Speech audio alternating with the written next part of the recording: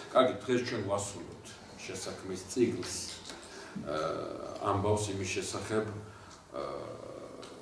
რა მდგომარეობაშია ჩანასახოვანი მდგომარეობა, ის ჩანასახოვანი წიაღი, საიდანაც უნდა ამოიზარდოს ძველი აღთქმის ეკლესიის ინსტიტუციონალური ორგანიზმი, რომელშიც უნდა გაცხადდეს პოლიტიკური ისრაელი და შემდგომ ეს პოლიტიკური ისრაელი არის გარსი, რომელმაც უნდა შეინახოს ეს შინაგანი ისრაელი, ანუ ძველი აღთქმის ეკლესია და ძველი აღთქმის ეკლესიიდან უნდა ამ წიაღში უნდა მოვიდეს სწორედ ის, რომელიც იხსნის ადამიანს სოდის ბორკილებისაგან და სწორედ ამას შეახსენებს მაცხოვარი სამართალ დედაკაცოც აიტყვის, რომ ცხოვრება იუდეველთაგან არის, რომ ეს არის ის წიაღი, საიდანაც უნდა მზე ამოვიდეს კაცობრიობას. ჩვენ საუბრობდით იმასთან დაკავშირებით, რომ იაკობმა ნახა თავისი ცოცხალი შვილი იოსები გაუცოცხლდა იოსები და განჭაბუკნაო იაკობი, ასე წერია წმინდა წერილში, რომ სიცოცხლე სიჭაბუკე დაუბრუნდა იაკობს.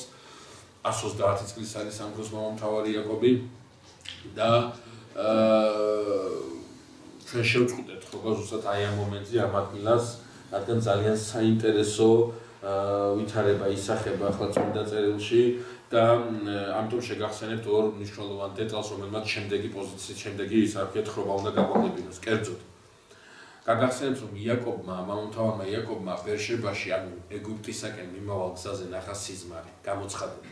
და ამ გამოცხადებაში იაკობს ემცნო ასეთი რაღაცა, რომ ნუ შეეშინდება ეგვიპტეში ჩასვლის, ეგვიპტეში უფალი ჩაიყვანს და უფალივე გამოიყვანს ეგვიპტიდან, სწორედ ეგვიპტეში აქცევს დიდ ხალხად იაკობს, ანუ ისრაელს და იოსები დაუხუჭავს მას თვალებს. სხვაგვარად რო ვთქვა, მამამთავრებთან ვიცით ჩვენ, რომ არის აბრაამთან გამოცხადება, ისააკმა ეს მემკვიდრევა, იაკობს ეს გადასცა, იაკობმა ახლა თავის შვილებს ეს უნდა გადასცეს, სწორედ რომ ღმერთი, ის ელშადაის ბეთილის ღმერთი, რომელიც ეცხადება მამამთავრებს, დიდ ხალხად აქცევს აბრაამის წიაღს, უცხო ხალხის მონობაში იქნება, მეოთხე თაობიდან საობის შემდეგ გამოიყვანს ძლიერი ხელით, ამ მიწაზე დაასახლებს, კი ეს ყველაფერი იციან, მაგრამ არ იციან, როდის მოხდება ეს, არ იციან სად მოხდება ეს. იაკობის სიზმარში, იაკობის გამოცხადებაში ხდება ლოკალიზება, რომ მონობის სახლი ეს არის ეგვიპტე.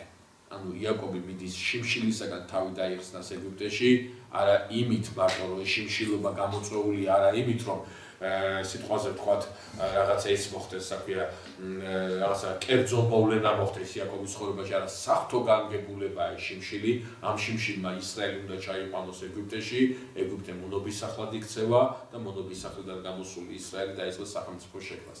ეს ძალიან სიმპტომატურია, მარტო ამ ადგილას არ ხდება წმინდა წერილში, გვაქვს რამდენიმე ადგილი, სადაც მოვლენებს მართავს ღმერთი. აი ეს მოვლენა, რომელიც მოვლენაც იქნება წმინდა წერილში წარმოდგენილი, ეს არის ღმერთისაგან, ასე ვთქვათ, მე ვაკეთებ ამას ამბობს უფალი, მე ვაკეთებ ამას. ეს მე ვთქვი და ამიტომ არის ეს ასე გაკეთებული იქნება, ეს ახლა შემდგომ ჩვენ გადავალთ ამ თხრობებთან მივალ და ვნახავთ, რომ მე არ მინდა ეს იყო ძალიან ხმამაღლა გამომივიდეს, მაგრამ ელისე წინასწარმეტყველის დროს თანამიმდევრულად ორი სახელმწიფო გადატრიალება ისრაელის სამეფოში და დამასკოს სამეფოში, ანუ სირიის სამეფოში პირდაპირ პროვოცირებულია და ნაკარნახებია გამოცხადების შედეგად, რომელსაც ერთს ელისე მისცემს ინსპირაციას, უпроსტად, ხო, ერთს ელისე მისცემს ინსპირაციას, კერძოდ სირიაში მოხდა გადატრიალებას, ხოლო ისრაელში მოხდა გადატრიალებას ელისეს უშუალო დავალებით მოხდება. ეს ორივე დავალება კი ელია მოისმენს ქორების დასწრებით. ძალიან საინტერესო მომენტებია წინდა. რატო ვამბობ ამას? ეს მოვლენები ხშირად არის გაგებული და გააზრებული საღვთო განგებულების რეალიზაციის საშუალებები. ყველაფერი, მეგობრებო, ძველ აღთქმაში ყველაფერი კეთდება, იმიტომ რომ მაცხოვარი მოვიდეს და მაცხოვართან შეეკრიბოს კაცობრიობა და ახალ აღთქმაში ყველაფერი კეთდება იმისათვის, რომ მაცხოვარი მოვიდეს და მაცხოვართან შეეკრიბოს კაცობრიობა. ყველაფერი ტრიალებს იესო ქრისტეს გარშემო. აი ძალიან საინტერესო მომენტია. მე ცოტა აზრის სპეკულირებას კი მივმართავ ამ დროს, მაგრამ ამასაც ვამბობ ხმამაღლა და თან ვამატებ ჩემას და უფლება მაქვს ეს გავაკეთო. აი გავიხსენოთ მაცხოვრის შობა ბეთლემში. რა ხდება მაცხოვრის შობა ბეთლემის მაცხოვრის შობის ხო?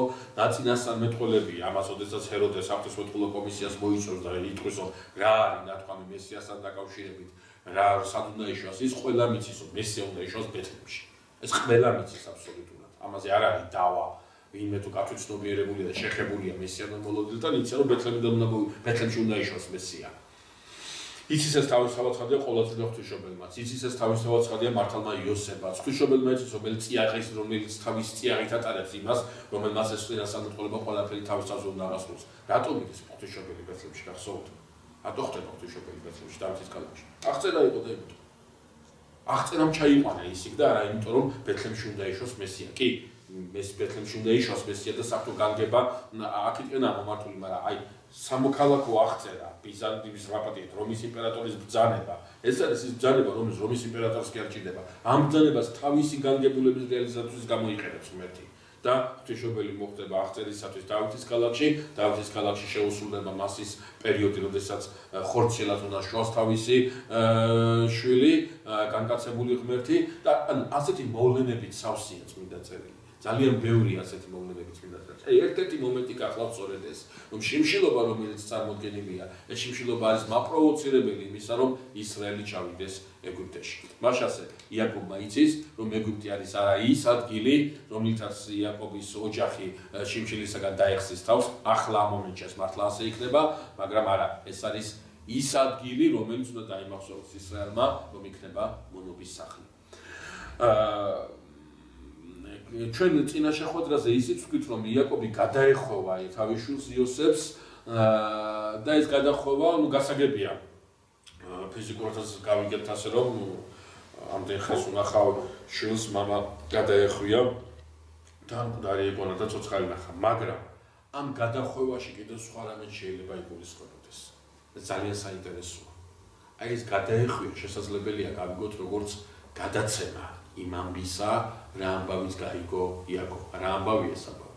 იოსება აი მამასთან შეხვედრასა, მანამ სადაც პროტოკოლით გათვალისწინებული შეხვედრები მოხდებოდა ეგვიპტის ფარაონთან. გაიგო ეს საოცარი ინფორმაცია, რომ თურმე ეს ამბები ყველაფერი, რომ გაიყიდა იოსები, მერე ამ ტანჯვა გამოიარა, მერე აღზევდა, მერე მთელი ეგვიპტე ჩააბარა ფარაონ. ეს ყველაფერი ხმარდება არა იმიტომ რომ იოსება იწვალოს და მერე იოსები გაერთოს, არა. ღმერთს ეს ყველაფერი ჭირდება თურმე ამ ამბისათვის. იოსები აქ ეს ეგვიპტეში გამოგზავნილი ამ ამბისათვის რომ ისრაელს უნდა დაგდეს ახლა. ისრაელი აქედან კი არ უნდა ყვებოს. იოსებს შეუძლია ეს სულ თავისუფლად შეუძლია ასეთი რამის გაკეთება. აქვს ამისი ფინანსური, ამისი ძალაუფლებრივი გავლენა, რომ მამამის უგზავნოს თავისი მსახურების ხელით ხორბალი და იყოს ეგ მამაწამიწაზე იაკობი, რა პრობლემაა? არაფერი პრობლემა არ არის, იოსები გაიგებს ძალიან საინტერესო ამბავს. ისრაელი მოდის ეგვიპტეში. არა, იმიტომ რომ შიმშილს გაექცეს. არამედ ღმერთს უნდა ასე. ეს ის აღთქმის გაგრძელება, ეს გამოცხადების რეალიზება, რომელიც ხონდა მამამთავარ აბრაამს. ამიტომ იოსები ბოლომდე გაისიგძე განებს იმას, რომ ის სიზმრები, რომელიც სიზმრებსაც ხედავდა, ის სიზმრები, ძნები რო თაყვანსებდნენ და ვარსკვლავები რო თაყვანსებდნენ და ზედამტვარო თაყვანსებდნენ და ეს ყველაფერი ერთ რამეს ემსახურება და ეს ერთი რამე არის იოსების მოვალეობა. ეგვიპტეში ისრაელი დაასახლოს ისეთ ადგილას, რა ადგილიც მისთვის იქნება ყველაზე მომგებიანი ისრაელი მოდის ეგვიპტეში. ამიტომაც იოსები თელ აი ამ პროტოკოლს, რომელიც უკვე გაწერილია და რომელიც უკვე შეთანხმებულია, რომ ფარაონთან უნდა მოხდეს იაკობის შეხვედრა და მოლაპარაკება გაიმართოს მათ შორის, აი ამ პროტოკოლს შინაარსს შინაარსი კი ასეთია. ორ ნაწილად არის დაყოფილი შეხვედრა, ჯერ ხუთშვილიანი იაკობის, ანუ ისრაელის ხუთშვილიანი დელეგაცია, მეექვსე თვითონ იოსები იქნება, წარუდგება ფარაონს და ასე ვთქვათ, გააცნობს იმ წარმომადგენლობას, იმ ხალხს, რომელიც ჩამოდის ეგვიპტეში, ხოლო მეორე შეხვედრა, ოფიციალური უკვე მაღალი დონის შეხვედრა, იქნება ფარაონსა და იაკობს შორის, სადაც საბოლოოდ გაფორმდება ხელშეკრულება ეგვიპტესა და ისრაელს შორის. ეს ძალიან მნიშვნელოვანი მომენტია, რატომ ეს ახლა ამ მომენტში აქ არ ჩანს, მაგრამ მოსეზე რო გადავალთ ეს მთელი სისავსით გამოჩნდება. აი იოსები ასეთ რაღაცას ეუბნება ძმებს, იოსები ასეთ რაღაცას ეუბნება იაკობს, ეს არის იოსების გეგმა, რომელიც ბოლომდე დადებითად იქნება რეალიზებული. როდესაც კითხავთ ფარაონი, რას აკეთებთო, რა საქმეს მისდევთო, ასეთი რამე უნდა უპასუხოთ. წყემსები ვართ ჩვენ. შეგახსენებთ, ვინ არიან წყემსები? წყემსები არიან წმინდა წერილის პირდაპირ რეზიუმირები და ეს ისტორიულთაც დასტურდება, წყემსები არიან ის, ვინ? ეგვიპტელებს რო სძულთ ისინი. ანუ ისეთი რაღაცა უთხარით, რომ ფარაონმა შეგიძულოთ.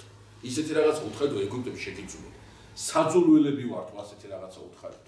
ეს არანაირ ფორმაში არ ჩდება, ეს არანაირ ლოგიკაში არ ჩდება. პირიქით, ახლა აი ამ შიმშილობის დროს თავის დახსევა თუ გინდა, რაღაცა ისეთი უნდა გააკეთო, რომ ეგვიპტისთვის საძულველი კი არა, ეგვიპტისთვის სასურველი იყო. არა იოსები უნდა პირიქით საძულველად მოაჩვენეთ თავი ფარაონს. რატომ ამას აქვს ორი პასუხი?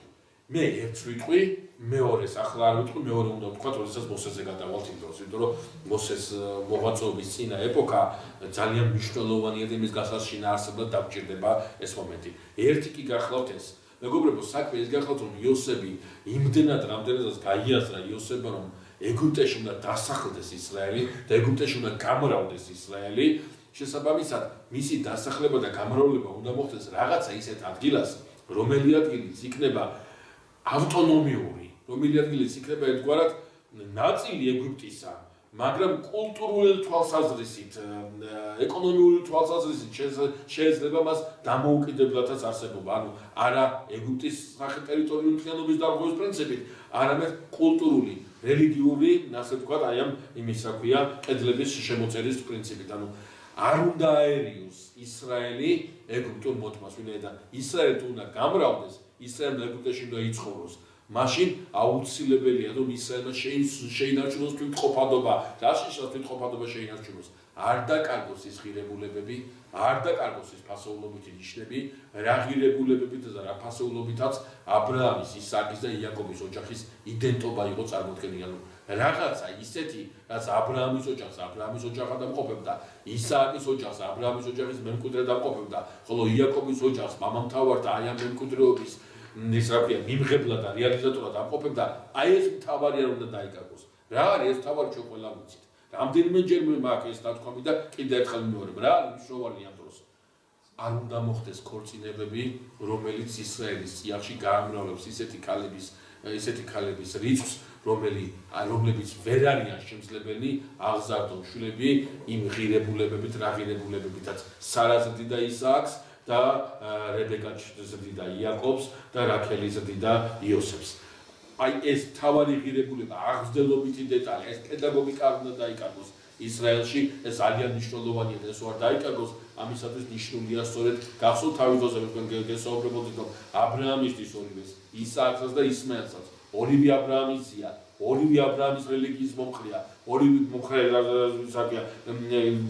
ქადაგებელია, ორივე აბრაამის ღმერთს ცემს თაყვანს, ორივე აბრაამის შვილია, მაგრამ არა ისააკი არჩეული. რატო? იმიტომ კი არა რომ უფრო უყვარდა აბრაამს ისააკი, არა, იმიტომ რომ ისააკი სარას შვილია, სარას რძით არის ნაყოფი. ეს რძით პოხვის დეტალი მოსესთანაც გამოჩნდება. მოსეს ვერ იქნება ისეთი წმინდა წერილს არ დაეწერა ასეთი რაღაცა, რომ ეგვიპტელის ძეზე უარი თქვაო მოსემ და ებრაელის რძით გამოიყვება, ის დედამისის რძით გამოიყვება. აი ძალიან მნიშვნელოვანი მომენტი უნდა გაიხსენოს იოსებმა და ამიტომაც შერჩეული აქვს ისეთი მხარე, იოსებს თავიდანვე აქვს მონიშნული ისეთი მხარე, სადაც ისრაელი დაფუძნდება და ისტორიული მისიის რეალიზებას დაიწყებს. ეს გახლავთ გესების მხარე.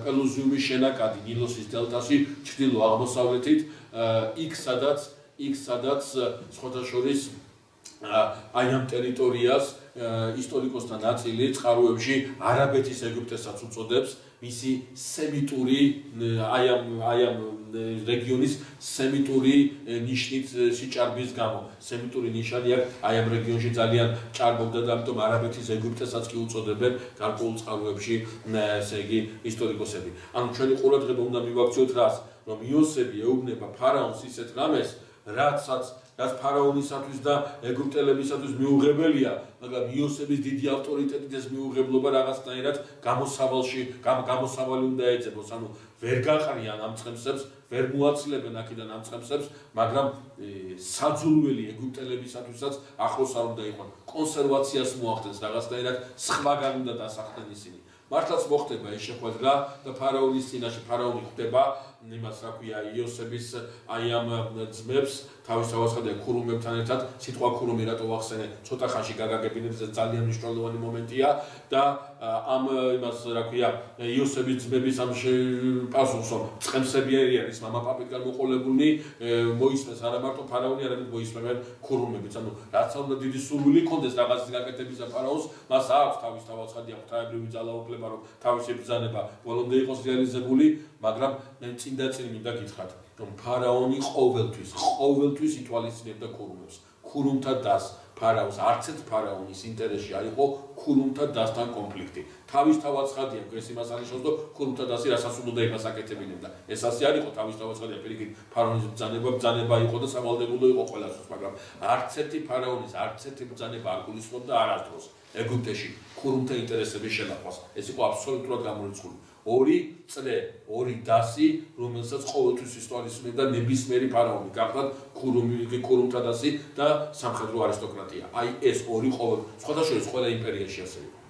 სასულიერო იერარქია და სამხედრო იერარქია ყოველთვის იყო ისა რა ქვია იმპერატორის თუ შეიხის თუ იმის განსაკუთრებული ყურადღების ქვეშ. აი ცნობილზე ცნობილი ფაქტია და ეს ძალიან სიმპტომატურია, როდესაც ბიზანტიის იმპერიაში ნიკია კონსტანტინოპოლის კრებების შემდგომ არიანული ერესი საბოლოოდ იქნა დამხობილი და საყოველთაო მთელ ოიკუმენაში, ქრისტიანულ ოიკუმენაში გამოცხადებული იქნა არიანელობა როგორც ერესი და ტაძრები პრაქტიკულად ოფიციალურად დახურვის პირას იყო მისული. ძალიან საკმაოდ დიდი ხნის განმავლობაში არიანული ტაძარი ვერ დახურა ვერც ერთმა იმპერატორმა. რატომ? იმიტომ რომ გერმანელი სარდლები, რომლებიც ნახევრად არიანელები იყვნენ და რომლებიც თავიანთ აი ამ მიდგომას, ნახევრად არიანულ მიდგომას არ ეშვებოდნენ, იმპერატორების წინაშე აყენებდნენ ასეთ საკითხს. ჩვენ რომ ომში მივდივართ, ჩვენი ოჯახები რომელ ტაძარში მოცულობენ. აი ამ კითხვაზე იმპერატორებს პასუხი არ ჰქონდათ, ამიტომ იძულებული იყვნენ ეს არიანული ტაძრები, სანამ არიანული ეს ერესი და ეს სიმსივნე და ეს ვირუსი ბუნებითად არ გადაივლიდა და თვითონ აი ესეთი მათი სიმრავლე შემაწუხებელი აღარ იქნებოდა, დაეთმოდა მიუხედავად ოფიციალური გადაწყვეტილებისა ეკლესიისა და მაშინდელი ბიზანტიიდან გამომდინარე სახელმწიფოზე არიანული ტაძრები მაინც არსებობდა. სამხედრო ელიტას უნდა ეს ასე და იმიტომ ხატვი ბრძოლების პერიოდში ზუსტად იგივე კეთდება და იგივე ისა გვაქვს, რა ქვია, იგივე ტოდალობა გვაქვს. იგივეა, ყველგან ერთი და იგივეა ეს, ასია ეს ეგვიპტეშიც და ეს ქურუმთა ეს დეტალი რატომ მოვიყვანე, ახლა ამას გიგეთქვით ცოტა ხანში, მაგრამ მე მოსესთან ერთი მაგათ კიდევ უფრო კარგად გავუსვათ ამას ხას. გადაწყვეტილება ასეთია მიღებული. გესენის ხარ, როგორც გითხარით, ჩრდილო-აღმოსავლეთი ეს საკმაოდ დაყოფიერი, მაგრამ სემიტური როგორ არის, ის არის რუქარო წარმოიდგინოთ. ეგვიპტის ჩრდილო-აღმოსავლეთით სემიტური ტომები ცხოვრობენ, აი აქ უკვე არაბეთის ნახევარკუნძულის მიმართულებით და ქანაანის მიმართულებით და აი ამიტომ აი გაუნათესავა სემიტური მათთან უფრო ახლობლობა მოაწყო იოსება, ვიდრე ამ ეგვიპტურ ტომთან. აქ მეორე დეტალი წავ, რომელსაც ახლა არ ვამბობ შეგრებულად, ვინაიდან მოსეს დროს მინდა ის თქვა, რატომ მოხერხდა ნაყოფიერად, რატომ მიგდებულად კილას არა და მაინც და მაინც ჩრდილო-აღმოსავლეთით და მაინც და მაინც ამ ნაყოფიერ მიწებზე რატო სახლდება ისრაელი.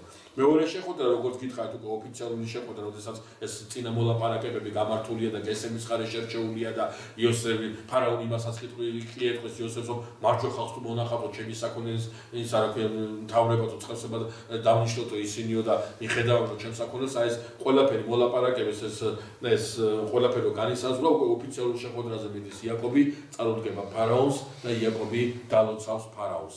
თავისთავად ცხადია, იაკობი ფარაონს ლოცავს თავისი მამების ღმერთის სახელით, აბრაამის ღმერთის და ისააკის ღმერთის სახელით. ისმის კითხვა, როგორ უბედავს ამას ფარაონს? და რანაირად ბედავს ეგვიპტის მიწაზე უცხო ღმერთების ხსენებას. პირველი რაც უნდა ვთქვათ, დანარჩენს მოსეს დროს ვიტყვით.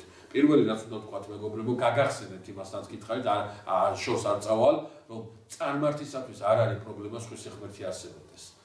არა, აი ჩვენ მოსეს დროს რომ მივალთ, ვიტყვით ასეთ რაღაცას, ეგვიპტე ფარაონი ეუბნება მოსეს ასეთ სიტყვებს. არ ვიცი ვინ არის, არ ვიცნობ შენ ღმერთს. ეს ანიშნავს იმას, რომ შენი ღმერთი არ არსებობს. როგორ არ არსებობს? წარმართისათვის ყველა ღმერთი არსებობს. შენ ღმერთს არ ვიცი ნიშნავს იმას, რომ არ ვაღიარებს შენი ღმერთის ძლიერებას, თორე ღმერთი როგორ არსებობს, არ არის პრობლემა. ამიტომ ეს ძალიან სიმპტომატურია, მეგობრებო, როდესაც თანამედროვე ეპოქაში ამას მივაქციოთ ყურადღება წარმართულ დამოკიდებულებას, რომელიც ღმერთის არსებობას აღიარებს. ეს წარმართული ღმერთი, რომ ღმერთი არსებობს, ეს არ არის საწმუნოება. ღმერთის არსებობის აღიარება არ არის წმენა. წმენას ქრისტიანობა არ განიხილავს როგორც ათეიზმზე გამარჯვებას. არაფერი არ არის ღმერთი არსებობს და ეს წავს მე რა მოხდა. არანაირი გმირობა არ არის, წმენა სხვა რამეა. წმენა აბსოლუტურად სხვა რამეა. რა არის წმენა? დღევანდელ ძალიან სიმპტომატურად ჭერს ეს ყველაფერი. წმენა ის კი არ არის, რომ აღიარო ღმერთი არსებობს. წმენა არის დავიჯერო, რაც მე ღმერთმა მითხრა, ის მართლა მოხდება. აი ეს დაჯერებაა წმენა და რა ღმერთის არსებობის აღიარება. ღმერთმა თუ მითხრა, რომ შენ არ გებნება, ჯერა თუ წმენით მივალ არ გებნება. აი ამ დროს ხდება წმენის გმირობა, ამ დროს არის საოცარი რამ, როდესაც მორწმუნე კი არ აღიარებს ღმერთის არსებობას, მორწმუნე აღიარებს ღმერთმა რაც უთხრა იმის ჭეშმარიტებას, იმის დამდვილობას. დანარჩენი წმენა წარმართულია. წმენა იმის შესახებ, რომ ღმერთი ხა ერთ-ერთ ინტერვიუს დიდი ხნის ამოსვამ უნდა ერთ-ერთი ცნობილი ახალ სახელად თავის საოცარი არ არის საჭირო, ცნობილი პერსონა რაღაცას იმას რატო დაუსვეს ღმერთთან დაკავშირებით კითხვა არ ვიცი დასისულელია, მაგრამ აი ღმერთზე რომ საუბრობ და ეს რაღაცას ამა აი ღმერთიო, აი ღმერთი იქ არის სადღაც ვიღაცა იქ წორებიანი კაცი ის და იქ არის თავისთვის. ეს არ არის წმენა. ეს არ არის წმენა, რომ სადღაც ღმერთი სადღაც რაღაცა არსებობს, არა. წმენა არის უფრო მეტი, ვიდრე რაღაცის არსებობის აღიარება. ეს არის აღიარება იმისა და ჩვენ მერე შევეხებით ამ საკითხთა შორის ჩვენი საზოგადოების პრობლემა, მორწმუნე საზოგადოებას გულისხმობ თავის ცხადია, დადის სწორედ აქამდე რომ მათ ხშირ შემთხვევაში მათ კი არა მეც მათ ჯგუფში მივეკუთვნები თავის ცხადია ჩვენ ხშირ შემთხვევაში მარტო გვწამს ის რომ იესო ქრისტე ისტორიულად არსებობდა, მაგრამ ვეღარ ვენდობით რაც გითხრა მან, ვეღარ ვიჯერებთ ამის დაჯერება ძალიან გვიჭირს.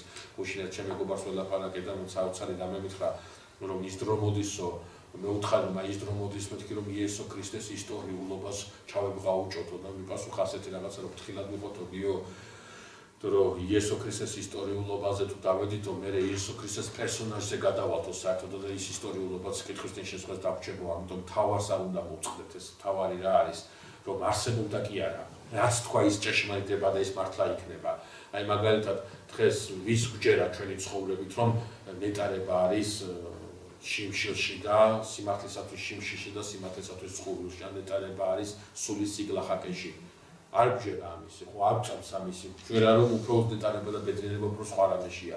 თუ ქრისტიანს მითხრა იმისი ამ ჯერა რანაირად ავარ მისი მორწმუნე, რანაირად ჯერა მისი, ხო მაცხოვარი თვითონ გვეუბნება რომ ვინ არისო ჩემი მორწმუნე, ვინ არისო მორწმუნე, ვის ჯერო, ვინც დაიჯერებს, ვინც აღასრულებს ჩემს ნათქვამს, ხო?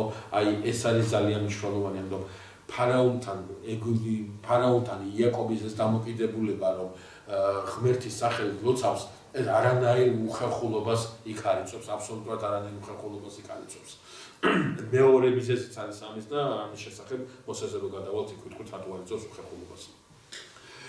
სიმბოლურად მეგობრებო გაგებულია ეს ასე რომ იაკობის მიერ ფარაონის კურთხევა წინასახია იმისა რომ იაკობისაგან მოვიდოდა ის რომელიც წარმართა მაკურთხეველი გახდებოდა, თავისთავად ხაბია აქცენტია გაკეთებული ჩვენს მაცხოვარზე. ფარაონი შეეკითხება იაკობს წლოვანებას და იაკობი უპასუხებს რომ 130 წლია მისი ასაკი, ჯერ არ მიუღწევია მამა პაპის ასაკს, მაგრამ ერთი სიტყვა კი დაცდება. დაცდება რომ მთელი მისი ცხოვრების რეზუმირებას წარმოადგენს. არც ერთ მამამთავარს ეს არ თქვავს. იაკობმა თქვა ტანჯვით არის მისავს. აი მართლა იაკობის ცხოვრება ყველა მამამთავრის ცხოვრებისაგან განსხვავდება. ეს არის ტანჯვით სავსე ადამიანის ცხოვრება. რწმენისათვის თავგადადებული ტანჯვით სავსე ადამიანის ცხოვრება, რომელსაც არ ჩაუმუხლია არასდროს და ბოლომდე ემსახურება იმ ღმერთს, რომელიც ღმერთის ბეთელში გამოეცხადა და რომელ ღმერთსაც საკუთრებული აუგო და აღთქმა დაუდო. მთელი ცხოვრება, იაკობის ცხოვრება რეზუმირდება ერთ სიტყვაში: ტანჯვით არის ის სავსე. ამიტომაც ძალიან სიმპტომატურია ის, რომ იაკობი ხმარობს ტერმინს, ეს ბიბლიური ტერმინია თავისთავად ხადია, მაგრამ იაკობის ბაგეში იდება ეს ტერმინი, რომ სხებობს ის ამ ქვეყნად, მდგმურია ამ ქვეყნად. და ასკეტულმა ლიტერატურამ, ქრისტიანულმა ასკეტულმა ლიტერატურამ წაიღო პირდაპირ აიღო ეს ტერმინი და მთელ თავის ასკეტულ მოღვაწეობას განუკუთვნა, რომ ადამიანმა არ უნდა დაეუწყოს თავარი რამ, რომ ის ამ ქვეყნად არის მსხენი, არის მდგმური, ის მოსული არა იმიტომ რომ ამ ქვეყნად დარჩეს, არამედ იმიტომ რომ ეს ქვეყანა მოიაროს და თავის ჭეშმარიტ სამშობლოში წავიდეს, სამშობლოში იმ წიაღში, სადაც რომელიც ღმერთს აქვს გამზადებული თავისი მორწმუნეებისათვის. ამიტომაც ეს მსხმობის, მდგმურობის პერიოდი, რომელსაც ასახელებს იაკობი, ამას აღწერს ტანჯვით სავსე პერიოდად. შეხვედრა დასრულდება იაკობსა და იმას შორის აქვია ფარაონს შორის მოლაპარაკება დეტალები წერია და ხან იმაზე მეთქვა ყურადღებას აღარ წაგარქვევთ, პრაქტიკულად იმეორეს უნდა წერილი კიდევ ერთხელ ისაც ილაპარაკა და ისრაელი დასახლდება გესემის ნაყოფიერ მხარეში. 70 სული, ძალიან რთო დაიმახსოვროთ ეს წელი, 70 სული, სწორედ ამდენი არიან ჩასული, ესა რა ქვია, ეგვიპტეში, ეს 70 სული ჩვენ უკვე შემდეგ შეხვედრებზე ვნახავთ, რომ 2-დან 3 მილიონამდე მასად იქცევა. ამის შემდგომ წმინდა წერილი მოგვითხრობს ამბავს იაკობის გარდაცვალებასთან დაკავშირებით, რამდენიმე ნაწილად არის ეს დაყოფილი, რამდენიმე მოვლენა უსწრებს წინ იაკობის გარდაცვალებას, ერთ-ერთი მოვლენა გახლავთ ამბავი მის შესახებ, რომ იოსებში, ხო, ამბავი მის შესახებ, როგორ ესტუმრება იოსები სარეცელზე მიწოლილ მამას და იაკობი იოსებს ეუბნება ასეთ რამეს, რომ უტოვებს ანდერძს. მეგობრებო, ეს ანდერძი 12-ვე შვილზეა. 12-ვეს ეხება, მაგრამ იოსებს ყველაზე მეტად შეუძლია ამ ანდერძის რეალიზება სოციალური მდგომარეობის გამო. ამიტომ მოთავეობა, ორგანიზატორობა ამ ანდერძის შესრულებისა იოსებმა უნდა იყოს თავის თავზე. რა არის ეს ანდერძი? ეს გახლავთ ანდერძი, მეგობრებო, იმასთან დაკავშირებით, რომ როდესაც იაკობი მოკვდება, იოსება ის უნდა წარსვენოს და დამარხოს მახფელას ღუმელში. იქ სადაც აბრაამი და სარა მარხია, იქ სადაც ისააკი და რებეკა მარხია და იქ სადაც იაკობმა დამარხა ლია. აი აქედან ვიგებთ, რომ ლიაც ცოცხალი აღარ არის და მეორე ცოლი წყდა რეკავს იაკობს. იოსები თანხმობას ეთქვის, აღუთქვავს, რომ მის ცხედარს წაასვენებენ აი მახფელას ღუმელში. და აი აქ ამ ადგილას წმინდა წერილში წერია ასეთი სიტყვები. მასორეტული ტექსტი, აკვილას თარგმანი, სიმბახოსის თარგმანი, ვულგატა წყოთა შორის ასე თარგმნის, ასე წერია ეს სიტყვები, რომ გაიგო რომ მოისმინა იაკობმა იოსების თანხმობა და პირობა რომ მის ცხედარს წაასვენებენ, თავი ვიდო სასტუმალზე ისრაელმა. აი ეს ახალ ქართულშიც ასეა სინოდალურ ტექსტში გარგოტანილი მასორეტული ტექსტიდან, რომ თავი ვიდო სასტუმალზე ისრაელმა. აი სეპტუაგინტას ტექსტი და სეპტუაგინტას ტექსტზე დამოკიდებული ყველა თარგმანი ცოტა სხვანაირად ყვაწვრის ამ ამბავს. თავი მიდო ისრაელმა სასტუმალზე კი არა. თაყვანისა ისრაელ კვერთხსა ზედა მას იოსებისა. ანუ ისრაელმა თაყვანისა იოსების კვერთხი და არის კვერთხი ეს ძალაუფლების ბანიშნებელი, ხო?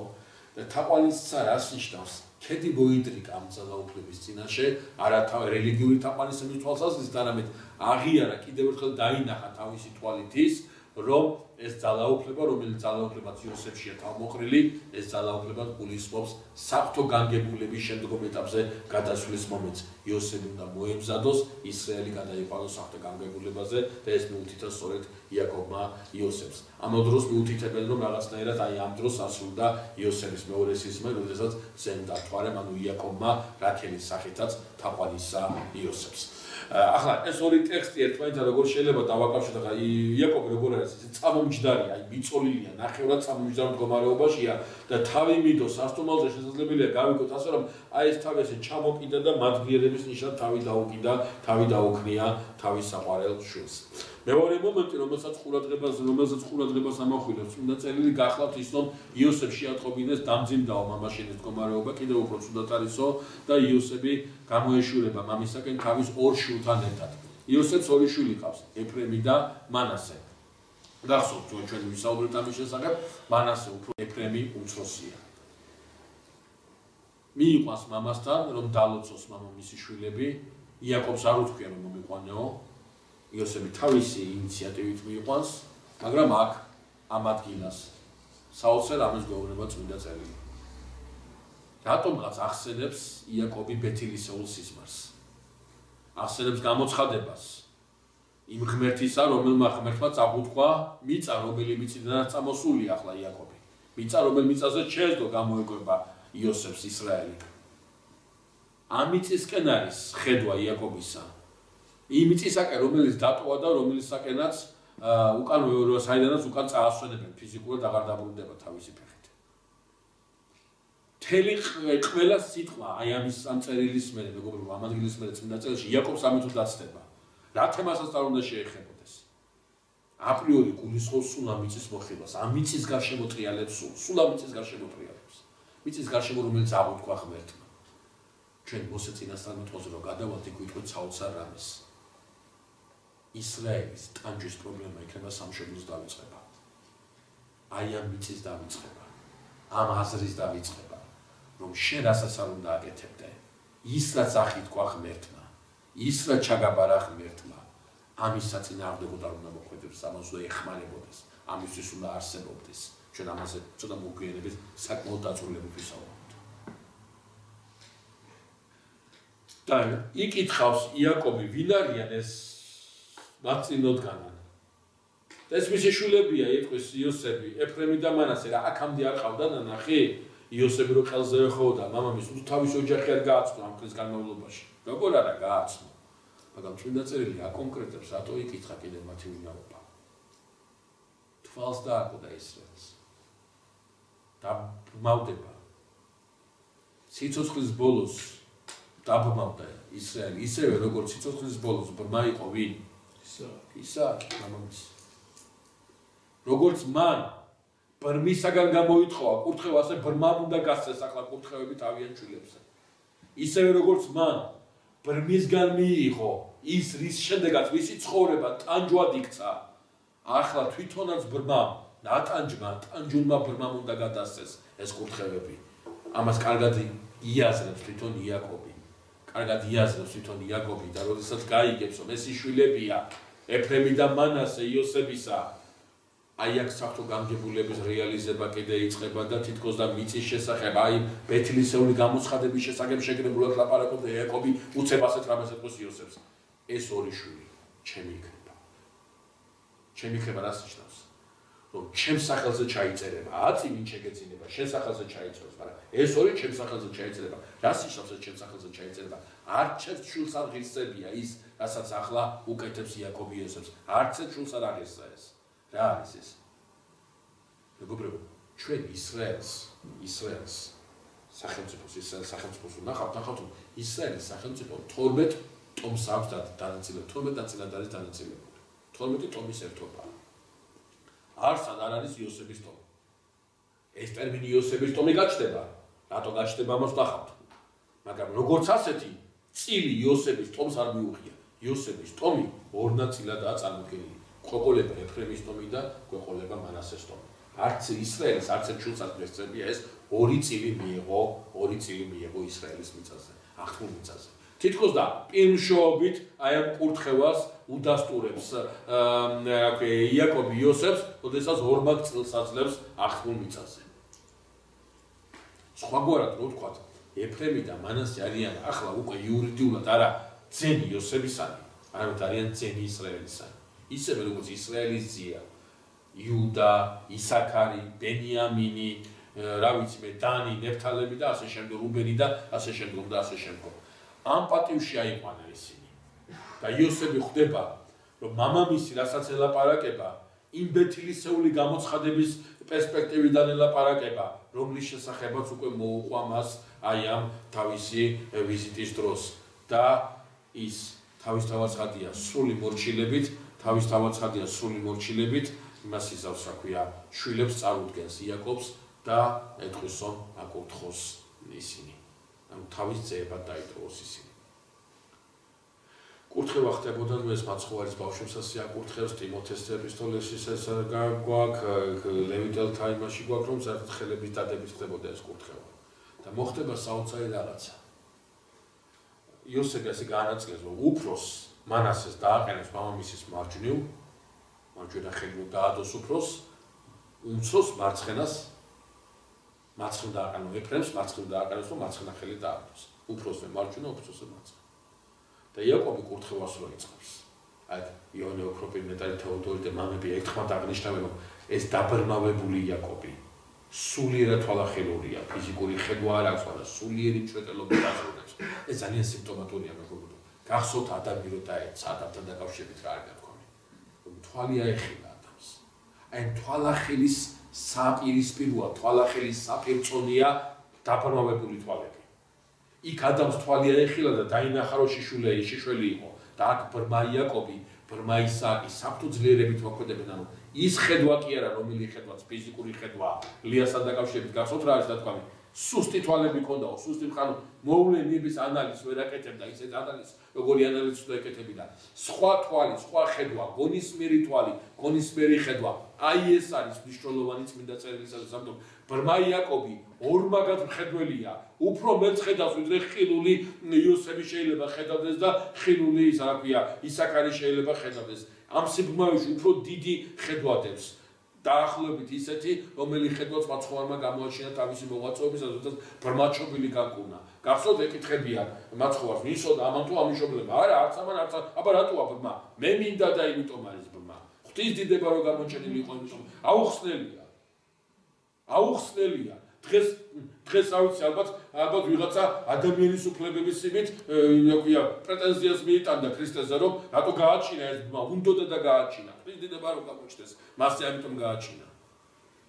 ღმერთია და ისიც ასაც აკეთებს. მისი სიბმავე უფრო მეტის დამნახველი იქნება, ვიდრე იმათი, რომლებიც ხედავენ და თვალხილული არიან. ამიტომაც ეს სიბმავე წმინდა მამებთან დანახულია სწორედ არა ხელის შემშლად, არამედ მჭვეტელობითაც. ამიტომაც იაკობი, რომელმაც მარჯვენა უფროს უნდა დაადოს და მარცხენა უფროს უნდა დაადოს, ხელი უნდა დაადოს, ასე წმინდა წერილში წერია, წამოიღებს ამ ხელს და გადააჯვარეთნებს.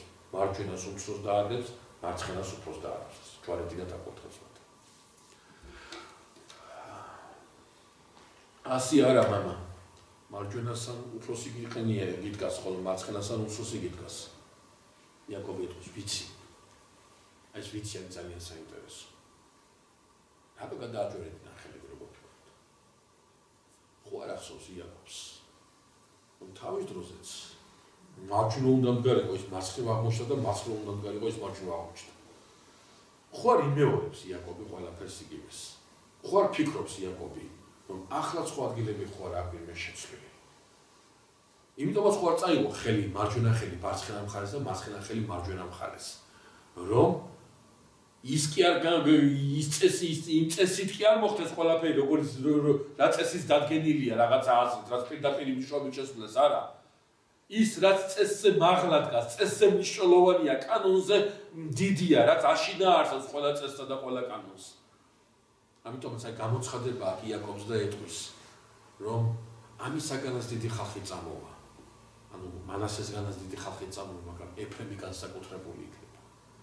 მე ახლა ამას არ გავაგრძელებ, რას ნიშნავს ეფრემი განსაკუთრებული იქნება, ამას ჩვენ ისრაელის ისტორიაზე რომ გადავალთიქვით, რომ ეფრემის ტომი, ეს იყო ტომი, რომელიც დადებითი და უარყოფითი ნიშნით მოქმედებდა ისრაელის ისტორიაში, მაგრამ ყოველთვის იყო ხელშესახები და ყოველთვის იყო ეს რა ქვია თვალსაწინში. და საინტერესო რა გახსოვთ იცით?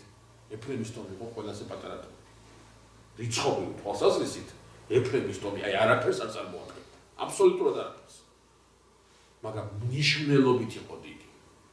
დაახლოებით იმგვარია ქართლი, ქვემო ქართლი ის ტერიტორია, სადაც სვეტი ცხოველია.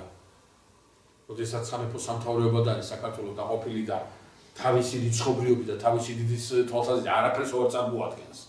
უნდა კახეთს, უნდა აფხაზეთს, უნდა ტაო-კლარჯეთს ისე გადაყლაპავენ ამას, სულ არ დატოვებენ იქიდან არაფერს, მაგრამ ამის გადაყლაპაზე კი არის მოცალეობები, პირიქით, ქართლმა რო აქეთ გადაყლაპოს, რომელიმე იმაზე მოცალეობენ. ბრძოლა მიდიოდა ქართლსა ზედა. ანუ ვისიც იქნება ქართლი, იმისი იქნება მთელი დანარჩენი ყველაფერი. რაღაცა პატარა რაღაცაში, რომელიც პატარაა რიცხობრიობად, ძალის თვალსაზრისით არაფერს არ წარმოადგენს. რაღაცა ისეთი დიდი შინაარსი დევს, ეს შინაარსი ვისიც იქნება, იმას ექნება წინამძღოლობა და იმას ექნება სიდიდე სწორედ. რაღაცა ამ დაგვარს ჩაუგებს ეფრემს, იაკობი და ამას შემდგომ ნახავთ აუცილებლად. თქვენი ყურადღება რას მინდა ახლა მივაქციო? რომ აი ამ კურთხევის შემდგომ წმინდა წერილი გვიყვება კიდევ ძალიან საინტერესო ამბობს. დაიბარებს იაკობი თავის 12 შვილს და იწყება მათი კურთხევა. მეგობრებო, ახლა გეტყვით და ამას არ გავიმეორებ, ეს ყოველთვის ასე იქნება. წმინდა წერილში არც ერთი კურთხევა, არც ერთი წყევნა. არ არის კურთხევა და არ არის წყევნა. არის რა? წინასწარმეტყველება. ეს არის არა უშუალოდ დალოცვა ამ სიტყვის პირდაპირ მნიშვნელობით, რომელიც მიღმა არაფერი დგას. არა დაწყევლა ამ სიტყვის პირდაპირ მნიშვნელობით, რომელიც მიღმა არაფერი დგას, არამედ წყევლას და კურთხევას. ეს არის წინასწარმეტყველება მომავალზე. ამიტომ მთელი ეს სიტყვა 12 სიტყვა, რა სიტყვითაც მიმართავს ახლა იაკობი, იმას რა ქვია, თავის 12 შვილს არის არა კურთხევა ამ სიტყვის პირდაპირ მნიშვნელობით, არამედ როგორც იპოლიტერობა ეუბნება, ეს არის წინასწარმეტყველება თავის ძეებზე. დაუკვირდე და ყურადღება მივუწევთ ძალიან საინტერესო რამას.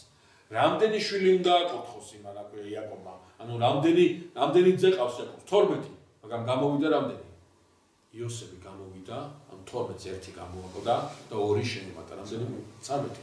ამიტომაც აი ზუსტად ეს უნდა ვთქვა, სწორედ წმინდა მამები ყველა ერთხმად ამას ხედავენ.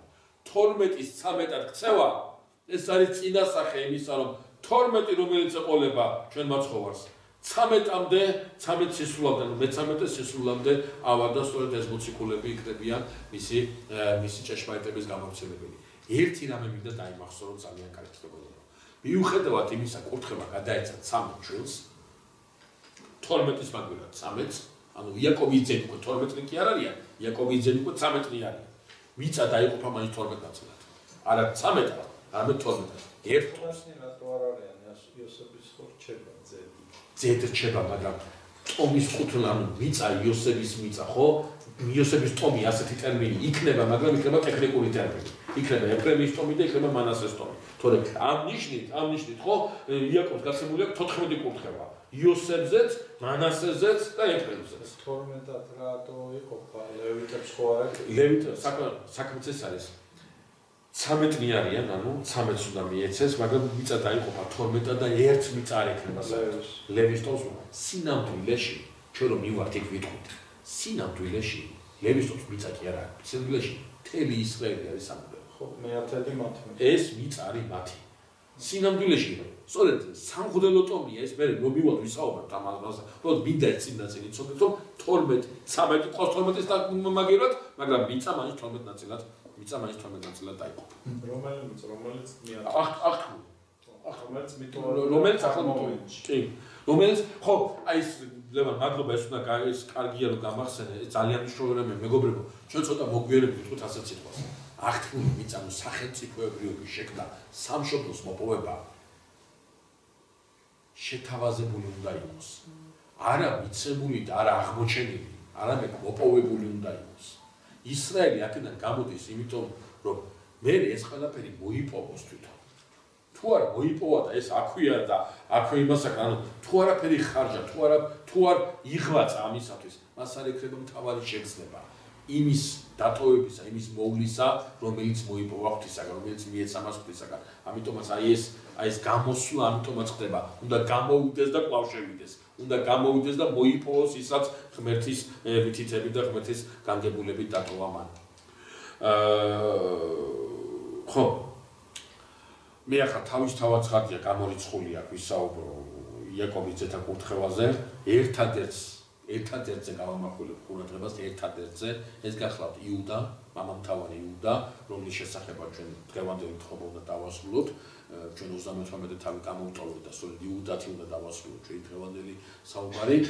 მამამთავარი იუდა არის ის, რომელიც მიიღებს მესიანურ კურთხევას.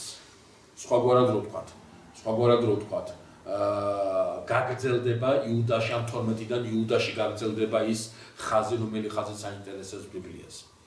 იუდას კურთხევაში სიმპტომატურია ბევრი რამე, ჩვენ ამ წუთებში, ამ წამებში რაც უნდა ვთქვათ, ჩვენთვის არის საინტერესო რამ, რომ იუდასაგან წამოსული, ესე იგი სამეფო ტახტი, დაცარიელება იქნება ნიშანი იმისა, რომ ესე იგი წარმართან ნუგეში, ანუ წარმართან ნუგეში უნდა მოვიდეს, ეს არის სწორედ მესია, ეს ერთი და მერე მეორე. საუბარი იმასთან დაკავშირებით, რომ იუდას ტომი იქნება ის ტომი, რომელიც სამეფო ღირსებით იქნება გამორჩეული. ეს დავიმახსოვროთ, იუდას ტომი მესიანური კურთხევით იკურთხა. ამის შემდეგ წმინდა წერილში წერია ასეთი სიტყვები, რომ როდესაც დაასრულა იაკობმა ძეთა კურთხევა, ფეხები აკრიფა სარეცელზე, ვიდო თავი და იაკობი 147 წელს ასაკში გარდაიცვალა. იაკობის გარდაცვალებით სრულდება ეპოქა, სრულდება რაღაცა საოცარი დრო, პერიოდი. იაკობის გარდაცვალებით სამამამთავრო ისტორია სრულდება. 12-მე მამამთავარი თავისთავად ცხადია, მაგრამ ის ხაზი, რომელიც ხაზიც ერთიდან ერთზე გადადიოდა და რომ თხრობის სმენასაც მივეჩვეთ, ეს აღარ იქნება. ამით იაკობის გარდაცვალებით ეს დასრულდა. გადაემხო მამას იოსები, მწარე დატირდნენ ძმები, მამა ძალიან დიდი გულისწყივით დაიტირა სკოლამ.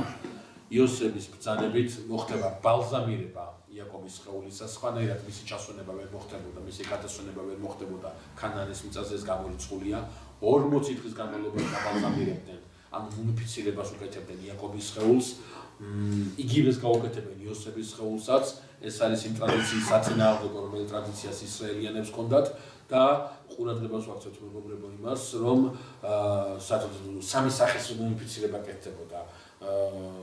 ძვირიანი, ჩვეულებრივი და ძალიან იაფიანი და ინსტრუმენტების ხარისხით გამოირჩეოდა, ოქროს ინსტრუმენტები იყო, მაგალითად ძვირიანი მუმიფიცირება და მთელი ამბები იყო ეს, ახლა ძალიან შორსავალ ამაზე საუბრობთ, მაგრამ აი იაკობს ეს განსაკუთრებული მუმიფიცირება გაუკეთა 40 დღიანი, ნუ რაღაც მთელი თავისი ეგვიპტური, ასე ვთქვათ, მეცნიერების მიღწევებით.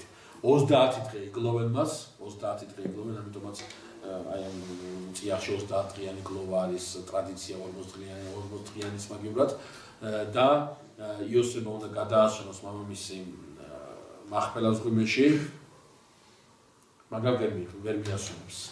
ფარაონისაგან თუ არ აიღებს უფლებას. ფარაონისაგან უფლების აღება კი შემდეგში მდგომარეობს. იოსებმა უნდა დაარწმუნოს ფარაონი და აუცილებლად უნდა დაარწმუნოს ხურუმთა კასტა, სამხედრო არისტოკრატია იმაში, რომ ქანაანში რომ მიდის და მთელი ეს პროცესი არ უნდა წავიდეს, ქანაანში წასვლა არ მოხდება, ქანაანში წასვლის შემდგომ არ მოხდება პროვოცირება იმისა, რომ თავისი პოზიციები, რომელიც ეგვიპტეს დაკავებულია ქანაანის ტერიტორიაზე და რომელიც ყოველთვის გააჩნდა ეგვიპტეს, როდესაც ეს საიმპერიო ასპარეზზე გამოდიოდა, არ იქნება შერკაული და იოსები ანტისახელმწიფოებრივ რამეს არ მოიმოქმედებს. თავისთავად ცხადია ფარაონი ენდობა იოსებს, მაგრამ სახელმწიფო სისტემაში არ ენდობა მას.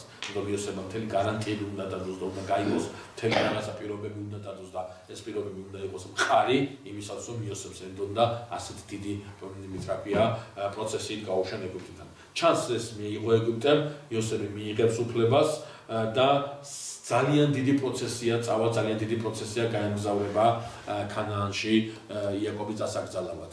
ერთ-ერთ კალოზე, რომელიც კალოზეც იაკობს დაასვენებენ და გლოვას გამართავენ, 7 დღიან გლოვას გამართავენ, იმდენად დიდი რაოდენობის ეგვიპტელები არიან ჩამოსული და იმდენად ცნობილი საზოგადოებაა და მაღალი წრის საზოგადოებაა ჩამოსული, რომ ადგილობრივი მოსახლეობა ამ ადგილს აბელმიცნეებს, ანუ ეგვიპტელთა გლოვას უწოდებს. ვიღაცა დიდი კაცია, ვიღაცა დიდ კაცს გლოვობენ ეგვიპტელები, ანუ ვიღაცა დიდი კაცია მკვდარი ეგვიპტეში, რომ აი ესეთი პროცესით მოყვებიან მას. იაკობს დაკრძალავენ მახპელას ღვიმეში, როგორც გითხარით, ეს ის ღვიმეა, სადაც მამამთავრების ცხედრებია დაკრძალული და აი აქ ისმის ერთი ძალიან საინტერესო კითხვა. რატო ბრუნდებიან უკან? შიმშილობა მორჩენილი აქვს. დასრულდა შიმშილობა. 7 წლიანი შიმშილობის ხანა გასულია. ქანაანში დარჩენა მახპელას ღვიმესთან, სიქემის მიწებთან, რომელიც უანდერძა იაკობმა იოსებს, რომელიც מחვილითა ყავს მას აქვს მიღებული როგორც თავად ამბობს გამოსამშვიდებელ სიტყვებში, მაგ ხავთ დასარჩენი ადგილები. რატო ბრუნდებიან ეგვიპტეში? ეგვიპტეში ბრუნდებიან მეგობრებო, იოსები უნდა დაბრუნდეს, გასაგებია. მას მოვალეობა აქვს და ის ვერ დარჩება ქანაანში, მაგრამ ძმებს ხო შეუძლიათ დარჩენა. ძმებს ხო შეუძლიათ აღარ დაბრუნდნენ ეგვიპტეში. თავისთავად ცხადია, შეუძლიათ ძმებსაც გააკეთონ, მაგრამ ძმების ბრუნდებიან ეგვიპტეში მარტივი მიზეზის გამო. მეგობრებო, ჩვენ უკვე ვახსენეთ და ხას უსვამ. იაკობმა ნახა სიზმარი.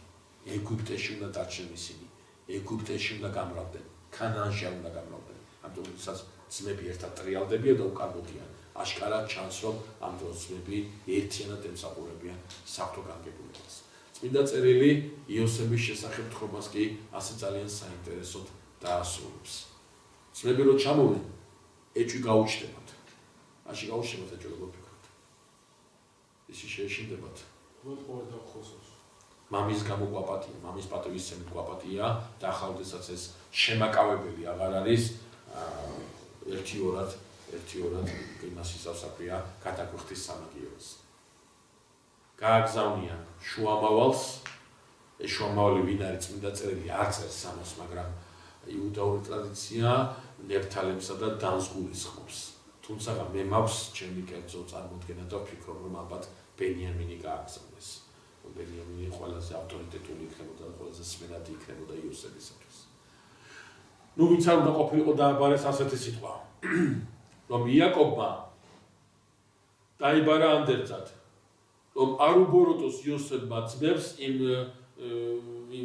მტრობისათვის დამტრობაც გაუწია. სრული სიცრუე. არაფერი მსგავსი არ უთქოს იაკობს. თავის ანდერში. სამაგიერო გადავხალოთ. არაფერი მსგავსი არ უთქვამს. და აი აქ წმინდა წერილში წერია საოცარი რაღაცა. ეს რომ მოისმინა იოსები ატირდა. აი ეს ტირილი რომელიც დახასიათებელი გახდა იაკობისათვის, ეს ტირილი მახასიათებელი გახდა იოსებისათვისაც. თითქოს და აი მამა იაკობის ამ გზას გადის იოსებიც. გახსოვთ ტირილი, პირველი ტირილი რო იყო, ხმამაღალი ტირილი, ამ ტირილის წმინდა წერილში რა ეწერა? ფარაონმა გაიგო ეს ტირილი და ფარაონმა რომ ტირილი გაიგო, ეს იმას კაისავს ზლუქუნის და ბღავილის ხმა მიესმა ფარაონს, არა, ფარაონმა ამ ტირილით გაიგო, თუ ეს მისი ორეული ვიყოფილა. ამას 11 ძმა კიდე ყოლია და მამამისი ყოლია კიდე ქანანაში. ნამდვილი იოსები ვინ არის? ფარაონმა ამ ტირილის მერე გაიგო სწორედ. და თუ კი ის ტირილის ხმა მიწვდა ფარაონს, ეს ტირილის ხმა უნდა მიწვდეს ძმებს. თუ იმ ტირილით ფარაონმა გაიგო ვინ იყო იოსები, ამ ტირილით ძმებმა უნდა გაიგონ ვინ არის იოსები. ვინ არის იოსები? იოსები ამბობს რომ არ უმტრობს. უარი თქვა მტრობაზე არა იმის გამო რომ მამასემდა პატივს, არამედ შინაგანად არის ასეთი. გაიასა, გაიშინაარსა თურმე მთელი ეს ტანჯვა, მთელი ეს ყველაფერი რაც ყოფილა, ეს არის ღმერთის თვალის წინ გაკეთებული იმისათვის რომ ის მოემსახუროს საფრთხო განგებულებას. თქვენ მე ბოროტი მიყავით, ღმერთმა კი ეს კეთილად მოაბრუნა, ამიტომ მე არ მაქვს საშუალება, მე არ მაქვს უფლება, მე არ მაქვს სურვილი იმისა რომ თქვენ აიმაზე სამაგიერო გადაგიხადოთ. ამიტომ ეს ტირილი, იოსების ტირილით ძმები გაიცნობენ ნამდვილ იოსებს, რომ ეს არის არა ის იოსები, რომელიც ეგონათ აქამდე. კიდე ეჭვეპარება თურმე მაშინ, კიდე ფიქრობენ მამამისის პატივისცემის გამო ხო არ აკეთებს ამას, არა, თურმე იოსები შინაგანად არის ასეთი და ძალიან სიმპტომატურია ასკეტური ლიტერატურისათვის ცრემლია, რომელიც ადამიანს გამოაჩენს. ცრემლში შეიცნობა, ცრემლში ადამიანი თავის თავს კარგად ხედავს. კარგად უყურებს წმინდა ილია მართალი ამბობდა, პირუტყვისაგან კაცი ცრემლით განერჩევა სწორედო. ცრემლის დადინება ეს ძალიან მნიშვნელოვანი მომენტია, ამიტომ ცრემლით გამბანვა, ცოდვების შედეგად თავის ნახვა და ცრემლის მოდინება ეს ძალიან ისეთი მაღალ საფეხურზე მდგომი ასკეტის სურათია ქრისტიანულ ასკეტურ ლიტერატურაში. მთელი ცხოვრების განმავლობაში იოსები გამოყვებავს თავის ძმებს, 4 თაობას მოესწრება იოსები გარდაიცვალება 110 წლის ასაკში და იოსები დატოვებს ანდერძს. ერთადერთი სათხოვარი აქვს თავის ძმებთან, რომელიც სათხოვარის ანდერძში იქნება გაცხადებული. მე როგორც წესი ამ ანდერძით ვიწყებ მოსე წინასწარმეტყველის შესახებ საუბარს, ამიტომ ამ ანდერძზე ახლა საუბარს არ დავიწყებ. ჩვენ მოსეს ანდერძით უნდა იოსების ანდერძით უნდა გავუცნოთ სწორედ, ამიტომ ეს ანდერძი ჩვენი შეხვედრის შემდეგი თემა იქნება. მე ახლა ვიცი რომ გადაგყალეთ, მაგრამ 38 თავს უნდა დავუბრუნდეთ, იუდას ისტორიას უნდა დავუბრუნდეთ, ისაც გამოვტოვეთ და ამით უნდა დავასრულოთ შესაქმნელი წიგნის შესახებ საუბარი. ხო, ერთი არ გამოჩნდეს მეგობრებო, ბოდიშ გიხდით. იოსებთან დაკავშირებით, ანდერძი არ მithქვია, ანდერძს შემდეგ იმას შევიტყვეთ, იოსებთან დაკავშირებით წმინდა წერილი 19 წელს და ამას უნდა მივაქციოთ ყურადღება. რა? იოსების რეფორმები. 4 რეფორმა, რომლის შესახებაც გვესაუბრება წმინდა წერილი. რამაც ეგვიპტეს მისცა საშუალება გამოსულიყო საიმპერიო ასპარეზზე, რამდენადაც ეს მას მაშინ შეეძლო. პირველი რეფორმა. როდესაც ეს შიმშილობა მიდის, შიმშილობის პერიოდში, ხო? იოსებმა გახსნა ბეღლები და ხორბალს ყიდის ვერცხლზე. მაგრამ რაღაცა პერიოდის შემდგომ ეს ვერცხლი აღარ არის. და მოსახლეობა მიადგა და წმინდა წერილში წერია რომ მთელი ეს ვერცხლიო შევიდაო ფარაონის სახლში.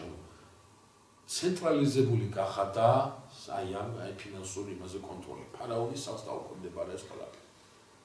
მეორე, როდესაც მოსახლეობა გადახდის უნარიანი აღარ არის, უკვე ვერცხლი აღარ აქვს, საქონელს შესთავაზ, საქონელზე წვის, მე საქონელი შეიყვანო, მთელი საქონელიო ფარაონის სახლს დაუქვემდებარა იოსებმა. ეს იმას კი ანიშნავს, რომ საქონელი წაართვა, არა, ამას არ ნიშნავს. ეს საქონელი დაუტოვა. ყველას აქვს თავისი იმაში, მაგრამ საკუთრებაში აღარ აქვს ამ საქონლის გამო, რა უწევთ, რომ რაღაცა მონაგები უნდა უხადონ, აი ეს გადასახადის ცენტრალიზებული ის გააკეთა. და როდესაც ესე იგი კიდე შიმშილი უფრო გაჭირდა, ბალეღამ გვიყიდე მიწებიანად ეთქვიან ეგვიპტელები და უკვე დაიწყებს აი ამ მიწების სანადოდ ხორბლის გადაცემას და ფარაონის სახლს შეძეს მთელ ეგვიპტეს.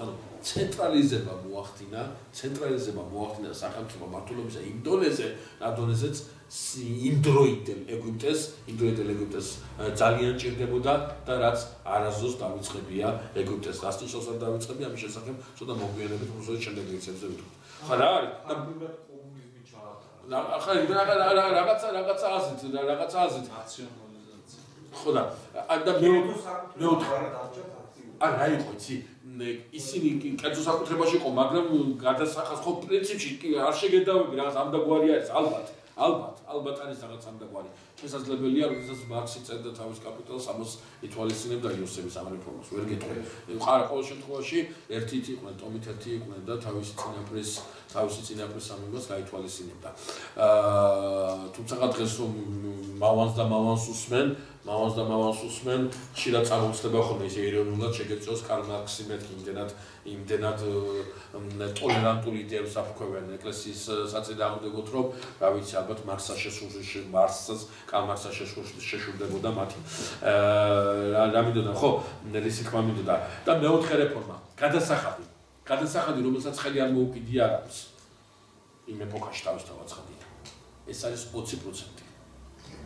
მეხუთედი. ანუ საქონლიდან, ვერცხლიდან და მიწის მოსავალიდან 20%-იანი გადასახადი აქვს. აი ეს 4 რეფორმა რომელიც ჩაატარა.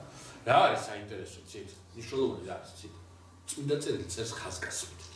მე თავის უზე გითხარ, აი აქ მინდა გაგიმეოროთ წორდეს. აი ეს ამხელა რეფორმაში ჩაატარა. ქურუმებს ვერ შეეხო. ეს არის შეუხებელი გასტა. ამას აი კომუნიზმი არ არის კომუნიზმი, ესმის. აი აქ რატო? ქურუმებს მიწა აქვთ უშუალოდ ფარაონისაგან მიღებული და ქურუმის მონა არ არის ფარაონის მონა, ქურუმის მონა არის ქურუმის მონა. კერძო საკუთრებაში აქვს ეს. შეიძლება სამხედრო არისტოკრატიაშიც ასია. ხა იმას ვერ ვიტყვი, მაგრამ ქურუმთან დაკავშირებითაც არის ეს ხაზგასმით შემიძლია ვთქვა. ეს გადასახადი ქურუმს არ ეხება. ქურუმის მონა ფარაონის მონა არ არის. ქურუმის საქონელი ფარაონის საქონელი არ არის. ამას ვერ ეხება ვერავინ. ეს ყველა ფარაონმა ძალიან კარგად იცოდა. აი ძალიან სიმპტომატურია, რომ როდესაც პტოლემეოსების იმპერიის დასასრული დგება და რომი უნდა შევიდეს იმაში, რა ქვია, ალექსანდრიაში, უკანასკნელი პტოლემეოსები გაცილებით სუსტები არიან, ვიდრე ჩვეულებრივი რიგითი ქურუმები. რატო? იმ დროინდელი კი არა, ეგვიპტური ყაიდის პოლიტიკა ითვალისწინებდა ამას. როდესაც ხაზინაც არიელდებოდა თავისუფალ მუშა ხელს აწყობდა დასაქმებულიყო არა სახელმწიფო სამსახურში, არამედ ქურუმის სამსახურში მიდიოდა ის. და ქურუმები ყოველთვის ძლიერები იყვნენ ძლიერები. და უკანასკნელ პტოლემეოს ძალიან კარგად წერია ისტორიულ წყაროებში. სასახლეში ისდა და გეგმებს აწყობდა იდოზოს და ქურუმები მივიდნენ და იმას აქვია ალექსანდრიის კალები გაუღეს რომზე შემოიყვანეს. ქუჩაში რომ შემოვიდა ფაქტის წინაშე დარჩა უკანასკნელი პტოლემეოსი. გაგებაში არ იყო რასაკეთებდნენ იმისაგან ქურუმები. თუმცა ქურუმები ყოველთვის იყვნენ გასათვალისწინებელი. კიდევ ერთხელ ანიშნავს იმას, რომ ქურუმები ბოდიში მომითხოვია აუდიტორიის სექტუაგიტას პტოლემეოსი. ბოდნო? ეგვინა სექტუაგიტას. ხო, იმის აქვია სელევკიდების და პტოლემეოსების იმათ ხო გაიყო, მაგრამ აი ეხა ვიზეს თქვით ეგ რომელი პტოლემეოსი სექტუაგიტა ვინც დააწერა. კი, ხო იმის აი ის არა, იმის რა ქვია, იმის თავმოყრობა სახელად მომიწდება. გამახსენდება რა უკანასკნელი პტოლემეოსი. ანუ რისი თქმა მინდა, რას მინდა ხაზი გაუსვა, რომ აი ქურუმთა კასტას ვერ შეეხო იოსები და ეს კარგად მინდა დავიმატო, რომ მოსეს დროსაც ეს ძალიან დაგჭირდება. გადავიდეთ ბოლო 38 თავზე. რა ამბავი აქვს დაწერილი? გაგახსენებთ ეს 38 რატომ გამოჩენილ ზოგადად აუდიტორიაში შევიდივარ ხოლმე რომ ვკითხულობ სადავარ გაჩერებული რომ მეტყვი თავს და მუხს ძალიან ღიზიანდება, იმიტომ რომ ვეუბნე სექტანტი ხო არა ვარო, თავი და მუხლები ვიცოდები. უნდა მითხრათ ამბავი თვალე, რომელ თავში და მუხში წერია, თუ დამჭირდა მონახავენ, გადავფრთხილ და ამოვიცალე. არა ეს 38 თავი ძალიან სიმპტომატურად გამახსოვდება ვინაიდან 37 თავით იწყებს საუბარს წმინდა წერილი იოსებთან დაკავშირებით, 37 თავის ბოლოში არის რომ გაყიდეს თქმა იოსები და 39 თავში არის რომ ჩაიყვანეს იოსები, ანუ გრძელდებათ რომ ეს 38 თავი ჩასმული. აი რა არის ჩასმული, ეს უნდა მოვისმინოთ ახლა სწორად. მეგობრებო, საქმე ეს გახლავთ რომ ხო, საქმე ის გახლავთ, რომ წმინდა წერილში თხრობა იწყება ასე. ამ ამბების შემდეგ იყო, რომ გამოეყო იუდა თავის ძმებს და ცალკე დასახლდა. გასაგებია, ამ ამბების შემდეგ იყო. ალბათ იოსებ რო გაყიდეს ამ ამბების შემდეგ. ლოგიკურად ამას ვუსვამთ.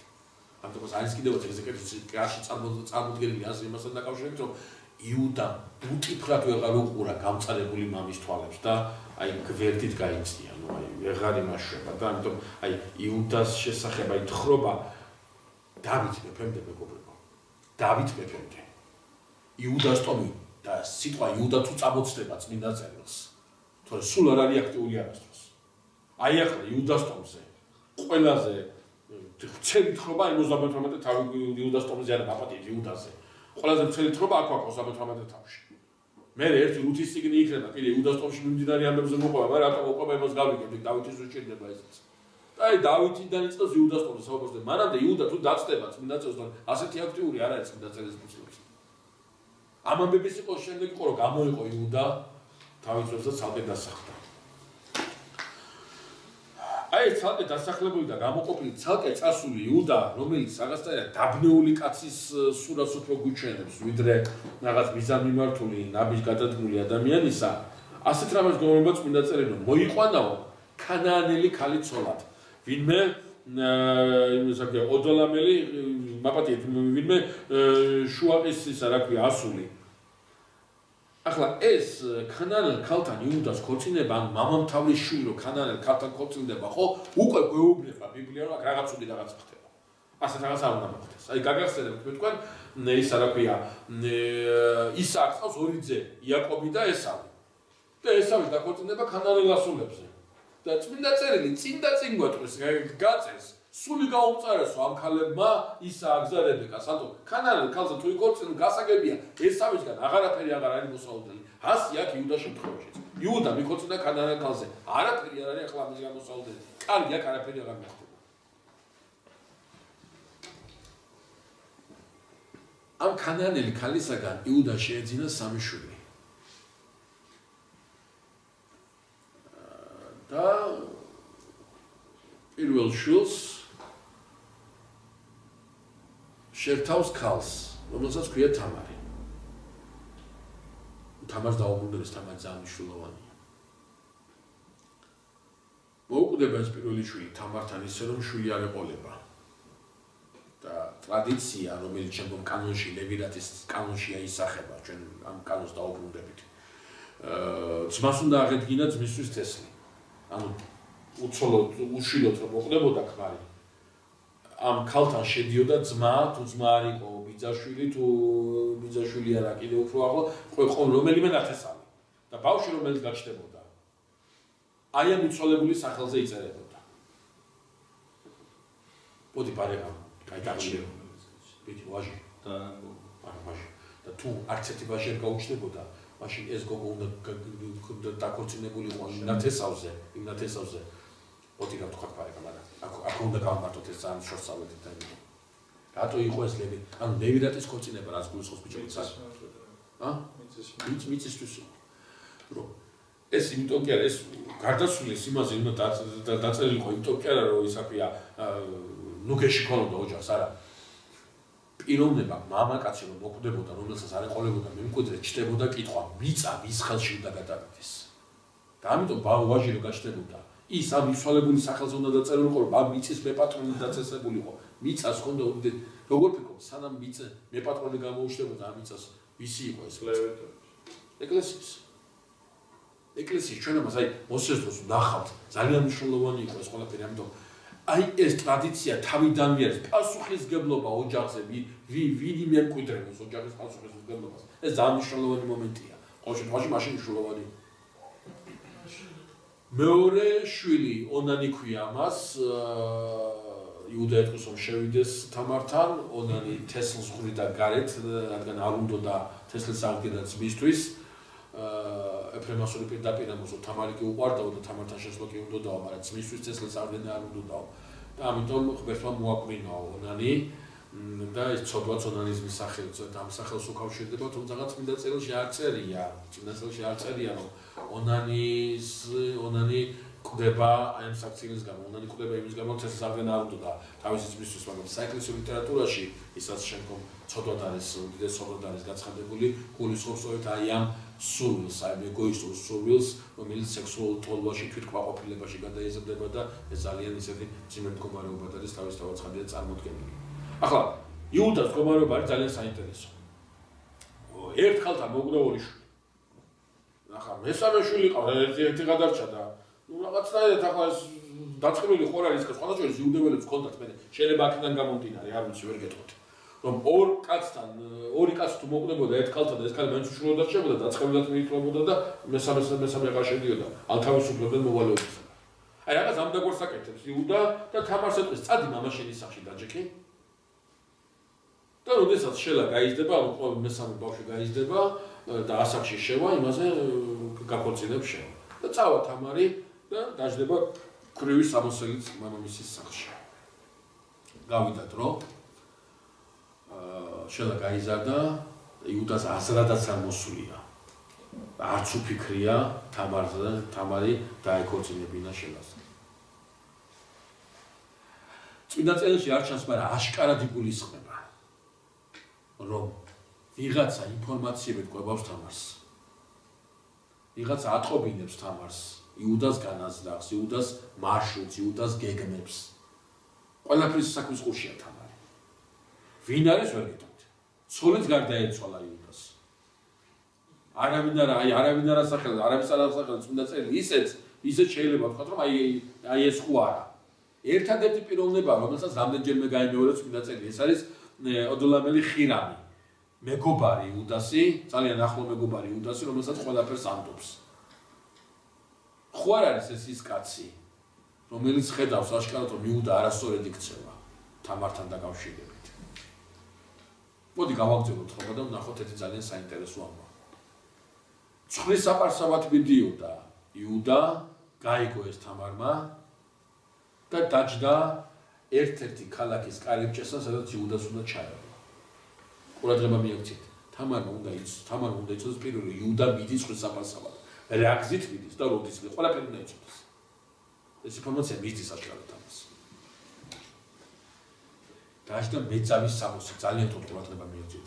ქვრივს აქვს თავისი სამოსი, მეძავს აქვს თავისი სამოსი, ქალწულს აქვს თავისი სამოსი. წმინდა წერილში ჩანს, აი ქალწულის სამოსი იყო ვარსკვლავედის სამოსი, ასე ერქვა. და სოციალური პლანში ეს ასე გაირჩეოდა. რომ სამოსელის და სამოსელსაც ატარებდი შენ სამოსელი არსამოსელით ლაპარაკობდი შენ იყავი მეძავი იყავი პატიოსანი თუ რასაც მინდა იმას ჩავიცვალ ასე არ იყო რომ შენ შინაგან სამყაროს გამოხატავდა შენი გარეგნული ფორმა ბატონო ეს ძალიან მნიშვნელოვანი მომენტია ეს ძალიან მნიშვნელოვანი მომენტია ეს ძალიან თუ ყურადღება მიაქციოთ ნახეთ რას ეს თხრობა ამას თავაზობს ეს მეძავის სამოსი გამომწვევ სამოსაც კარგი გულისხმობდა, აი, რაღაცა თავისებურ სამოს გულისხმობდა, სახი აქვს დაფარული იმას, თამარს. ანუ ეს ისეთი სამოსია, ზოგადად შიშიშვლას არ აჩვენებ, ხო? რო ჩაივლის, ხო, იუდა ვერ ისოს თამართან და შევა, ახლა დაწובה თამართან. რანაირად დაწובოდა იუდა თამართან, თუ კი ეს რაღაცა გამომწვევი და სახე გამობადრული ქალი იქნებოდა, არა, მეძავის სამოსი ნიშნავდა სულ სხვა რამეს. როგორც ქალწულის სამოსი ნიშნავდა სხვა რამეს, ქვრივის სამოსი ნიშნავდა სხვა რამეს, ქვრივი არავითარ შემთხვევაში არ გაიკარებდა მეძავის სამოსს. არ იკადრებდა მას. ქალწული არ იკადრებდა, და მეძავს არ ჩააცოლდნენ კიდე ქვრივის სამოსს. ამას უფლებას არ მისცემდნენ არავითარ შემთხვევაში. აი იუდამ ჩაიარა და თამარის ის კარიბჭესთან. მაგრამ იუდამ არის ესო თამარი. რას აკეთებს თამარი? თამარი აკეთებს იმას, რასაც არ აკეთებს იუდა. მეგობრებო, ქალი როცა თხოვდებოდა, ქალი გაგებული იყო როგორ, რომ ქალსა უნდა გაეკეთებინა. ქალი უნდა გახვდარიყო დედა იმ ოჯახში. თუ დედა ვერ გახდებოდა, მე ლევირატის ქორწინება იყო, ხო? არა, ქალის მისია იყო დედა გახვდარიყო. ახლა ყურადღება მივაქცევთ ასეთ რამეს. ნოეს ეცხადება ღმერთი და ეუბნება, იმრავლად ინაყოფიერეთ აავსეთ ქვეყანა. აბრაამს ეცხადება ღმერთი და ეუბნება, იკურთხებოდიან შენთან ყოველი ტომი ქვეყანისა. ეს ომერიული ღმერთია. ორი სხვადასხვა ღმერთია თუ ერთი და იგივე ღმერთი. თავისთავად ცხადია ერთი და იგივე ღმერთია. ნოესაც, აბრაამსაც, მელქისედეკსაც ერთი ღმერთის ასწავლთ. რომელია ეს ერთი ღმერთი? ღმერთი რომელმაც შექმნა სამყარო, ღმერთმა რომელმაც მისცა კურთხევა გამრავლებისა, ღმერთმა რომელმაც აკურთხა ნოე თავის სამშვილებთან ერთად. ეს არის ღმერთი, რომელიც ფუძე არის ელ შადაი, უფალი ყოვლადწლიერი. აი კულტურულ ენაზე ელ ფუძით არის, ჩვენ ეს დაგჭირდება. მოსესთან და ელიასთან დაგჭირდება ეს ელ, რომ არის უფალი, როგორ უნდა არ შეეშალოს ეს ელი სხვა ელში ისრაელს. რითი უნდა განიმარტოს ეს ელი, რომ სხვა აი ბაალი რას ნიშნავს? ბაალი რას ნიშნავს? ბაალი ამას ნიშნავს. ბაელ, ბაალ, მამა ელი, მამა უფალი, მამა ღმერთი. იგივე ერთი კულტურული სფერო, ერთი კულტურული ადგილია. ამიტომ ბაალის შემოპარვა ღმერთის სახელით ძალიან მარტივად ხდება ისრაელში. ეს ნამდვილი ელი რო არ დავკარგოთ, ეს ნამდვილი ელი, რომელიც ელაპარაკებოდა აბრაამს, ელი, რომელიც ელაპარაკებოდა ნოეს, ელი, რომელიც ელაპარაკებოდა იმას მელქისედეკს, ელი, რომელიც ელაპარაკებოდა მოსეს, ეს ელი სხვა ელში, ელში რო არ აგვერიოს, სხვა მამაში, მამინაცვალში რო არ აგვერიოს. ძალიან მნიშვნელოვანი რამე უნდა იცოდეს ისრაელმა ამის შესახებ ვისაუბრებ და მერე ვიტყვით რატო თაბორის თაზე მოსე და ელია და არა ვიღაცა ორი სხვა მაინც და მაინც ეს ორი რატო. ამიტომ აბრაამთან მიცემული გამოცხადება და ნოესთან მიცემული გამოცხადება ერთი რამე ცხოვავს ერთმანეთისაგან, ორივე ერთი ღმერთისაგან არის. მაგრამ ნოესთან მიცემული გამოცხადება აბრაამთან იგულისხმება, მაგრამ აბრაამთან მიცემული გამოცხადება ნოესთან არ იგულისხმება. ამიტომ ყველა ტომი, სემიტი ტომი, რომელიც სახლობს ქანაანის ტერიტორიაზე, იმ ღმერთს თაყვანს, რომელ ღმერთსაც თაყვანს მელქისედეკი, რომელ ღმერთსაც თაყვანს და ნოე, რომელ ღმერთსაც თაყვანს და იაფეთი. ეს არის ღმერთი, რომელიც სიმრავლეზე იძლევა კურთხევას, ამიტომ ქალი სწორედ ამ ღმერთს ადიდებს აი ამ სიმრავლის კურთხევის რეალიზებით. ამიტომ ქალი თუ ბერწია ამას ცდილობს, სწორედ ღვთის ეს ცნება არ დაერუხეს. ლევირატის ეს კანონი ამიტომაც არის შემოტანილი, რომ ეს ის ღმერთია, რომელიც ნოეს გამოეცხადა. გასაგები აბრაამთან ეს ღმერთი უფრო დიდი გამოცხადებით არის. იმიტომ რომ ეს ღმერთი არის არა მარტო ის, რომელიც ეუბნება გამრავლით, ამ ეუბნება ამ სიმრავლესთან მოვა მაკურთხებელი. გასაგები ეს სხვა წიაღი, ეს გამორჩეული წიაღი, მაგრამ ზოგადად სემიტური მოდგმისათვის ღმერთი არის ნოესთან მოცემული გამოცხადებით წარმოდგენილი ღმერთი. მელქისედეკისათვის ეს ღმერთია, აბრაამისათვის კიდევ ღმერთია, რომელიც დამატებით კიდევ საწინასწარმეტყველო კურთხევას იძლევა. ამიტომ თამარი აშკარად ჩანს არის სწორედ იმ სემიტური მოდგმის ასული, რომელსაც წამთ აი ეს ერთი ჭეშმარიტი ღმერთი. ესეთი ჭეშმარიტი ღმერთი, რომელიც ცდილობს აი ამ ტრადიციის შესრულებას პირდაპირ ამბობს ეფრემასური, იოანე ოქროპირი, საეკლესიო ეგზეგეტიკა, რომ თამარის უნდა არა ნებასთან ურთიერთობა, არამედ ტრადიციის გაგრძელება.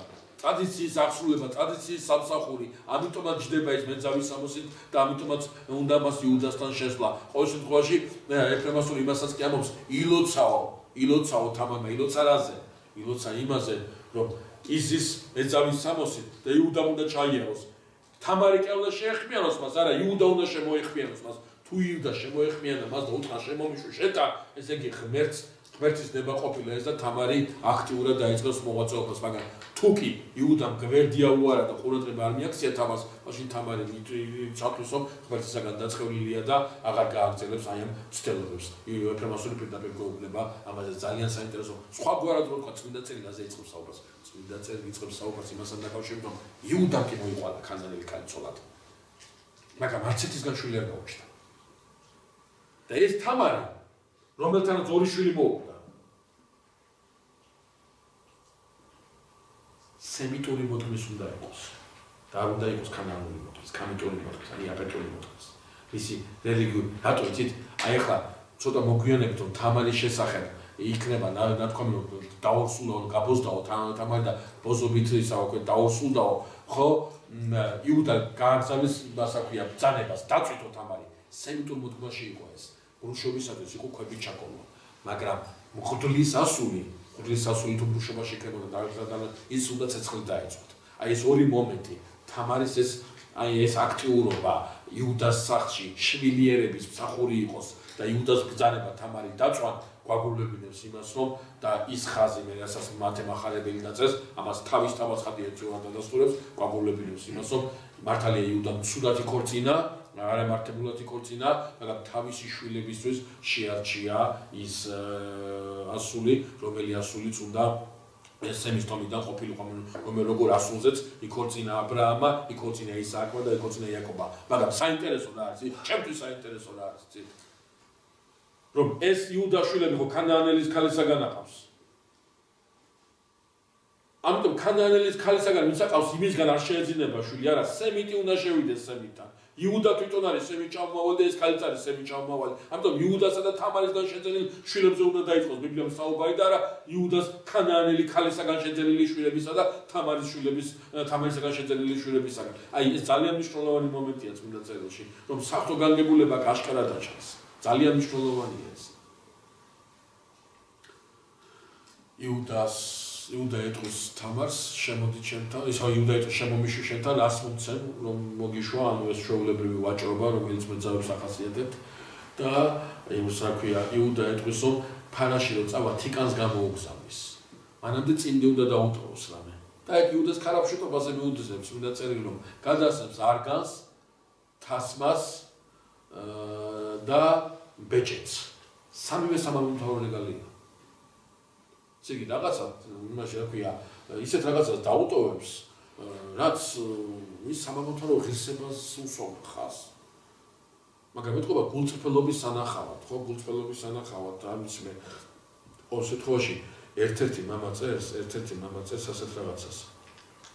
თუ კი დავაკვირდებითო იმ კურთხევასო რა კურთხევასო იაკობა მისა იუდასო რომელიც შემდეგ ხდება თავის ავასადებს ჩვენ ახლა ცოტა ადრეული იმაში გადავიდეთ ხო მაშინ და ვიგულისხოთ რომ აი ასეთი ქარაფშიტული საქციელი საბოლოოდ შეინანოვა იუდამ რაც გამოჩნდა მერე ბენიამინის მეუღებასთან დაკავშირებით რომ სხვანაირები გახდნენ მერეცნები და ქარაფშიტობას თავი დაანებეს ამ რეგალიებს გამოართვეს თამარი იუდა შევა თამართან და წავა თავის ძაზე ახლა საინტერესოა ხო როგორ ვეცო თავის ძაზე ანაირად ვერ იცნო თავის ძალი ქალთან ერთად იწვა როგორ შეიძლება ახო საქმეც ეს არის ახლა ჩვენთან ეს დღეს არის ასე წარმოდგენილი აბსოლუტურად მართალი ხარ დღეს არის წარმოდგენილი რაღაცა პოსებზე და იმას თორე ასე არ იყო საუბარი იმ დროს იმ ეპოქაში მამაკაცი ქალთან სადაც შიშიშვლას ქალი არაჩენდა მამაკაცი ქალი შიშიშვლას არაჩენდა ამ საბოსით იყო ეს ყველაფერი კაცი ქალთან აი იმას უდებას დაიკმაყოფილებდა და ორჩებოდა ეს რაღაცა ეს გაფორმებები არ იყო და ასე შემდეგ და წავიდა იუდა თავის გზაზე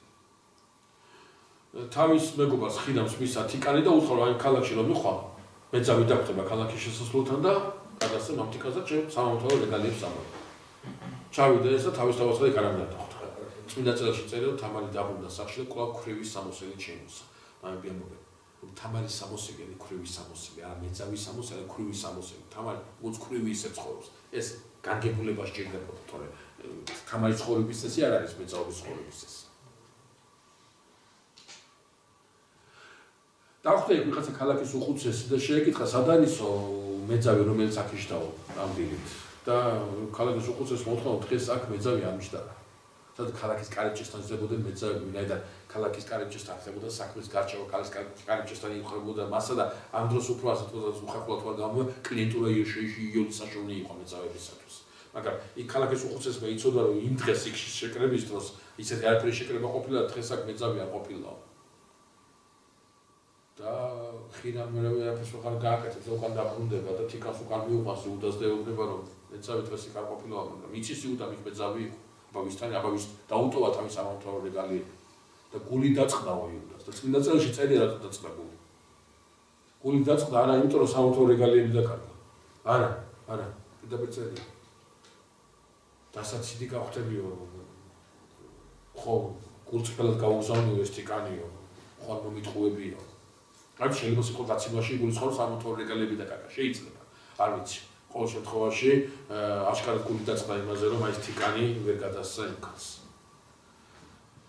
ამ პერიოდის განმავლობაში რას დარდობს და რას აკეთებს იუდა არ ვიცი მაგრამ 3 თვის შემდგომ იუდას მოუტანენ ამ ამბავს სწორედ რომ მისი ძალი დაორსულებულია არც ახსოვდა თავის ერთად ეფრემასური პირდაპირ ამბობს ეს იყო ყველაზე ხელსაყრელი მომენტი იმისაც რომ იუდას საბოლოოდ დაეწყებინა თამარი და ბრძანებას გასცემს დაწვითო თამარი კითხავთ უკვე რატომ დაეწყო და სხვა საჭიროდ მაგრამ კითხვა სხვანაირად ისმის იუდა სათუ ეკითხებია მამამისის სახლში ის თამარი თავისი მამის სახლში მამამისმა მოუგვაროს მამამისმა გადაწყვიტოს იმ ქალაქის წესებით გაარჩენოს ყველაფერი არა ყველამ ძალიან კარგად იცის თამარი იუდას ოჯახის წევრია იმან უნდა გადაწყვიტოს იმისია და ამას იუდაც აღიარებს და და იუდა თითქოსაც ჩქარობს თამარის დაწვას.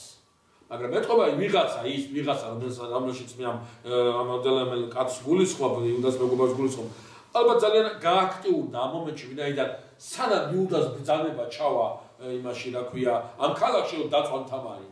თამარი მოასწრებს და აი ამ ყველა აი ამ საუნტო რეგალიას გამოუგზავნოს იუდას და ეთქვის. ვისიც არის ეს მისგანა ვარ მიდგომილი.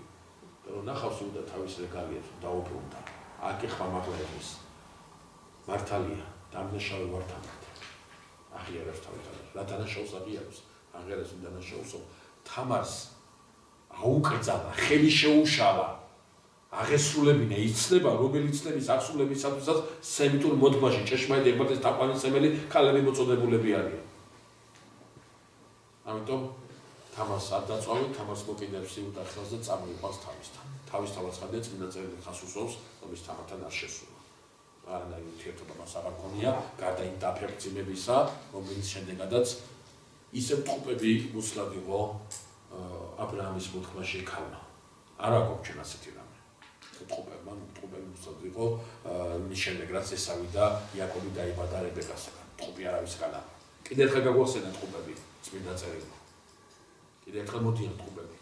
და ისეთივე მძიმე მშობიარობა აქვს, თამარს როგორი მძიმე მშობიარობა აქვს, ქონდა რებეკას. ხელს გამოყოფს ერთი მაწვილი, რომელსაც ძაბში აბავს, მეწამულ ძაბში აბავს ბებია ქალი და ხელს შეყოფს უკან და მეორე დაიბადება. როგორ გამოარღვიოს ხუდე გაუკვირდება ბებია ქალს, ამიტომ დაარქვენ ფარეს, რომელიც გამორღვევას რაღაცის გადალახვას გულისხმობს. დაიბადება მეორე, რომელსაც მეწამული ძაბი ჰქონდა შემული და მას დაარქვენ ზარახს, ანუ ზერახი, ზარა. მეგობრებო, მთელი საეკლესიო ლიტერატურა ყველა ვინმე ხელით უმოკიდა ამ ადგილს ყველა ერთხმად წერს. ფარეს ეს არის წინასახე მიმისა, რომელიც უფროსი ერი იყო ძველი აღთქმის ამ მაცხოვრიშობამდე, ხოლო მეწამული ძაფის შემული ზერახი ეს არის წინასახე იმერისა, რომელიც სისხლით მოიყიდა იმან, რომელიც იუდას მოწმიდან მოვიდა, ანუ წარმართებისა ქრისტეს მოსვლამდე, ხოლო ჭეშმარიტი მოწმენდებისა ქრისტეს შემდგომ. მეგობრებო, რა შეახლა საქმე? იცი უნდა დავასრულოთ ჩვენი თქმა.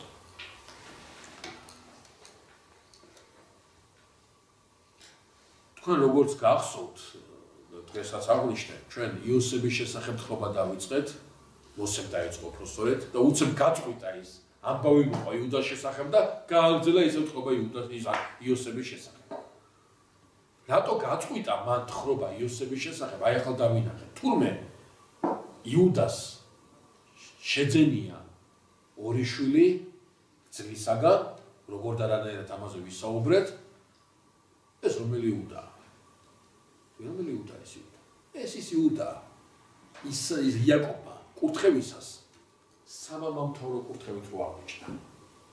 ეს ის იუდა, რომელსაც იაკობმა უთხრა, აბრაამა რომ მიიღო ისააკისაგან და ისააკისგან რომ მივიღე მე, იმას ვაძლევ იოსებს კი არა.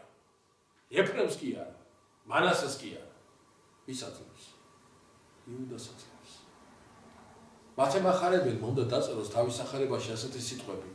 აბრაამ შვა ისააკ, ისააკ შვა იაკობ, იაკობ შვა ვინ? იუდა და ძმანი მისი და არა იოსებ და ძმანი მისი. იოსები და საყვარელი შვილია იაკობისა. კი. იოსები საყვარელი შვილია.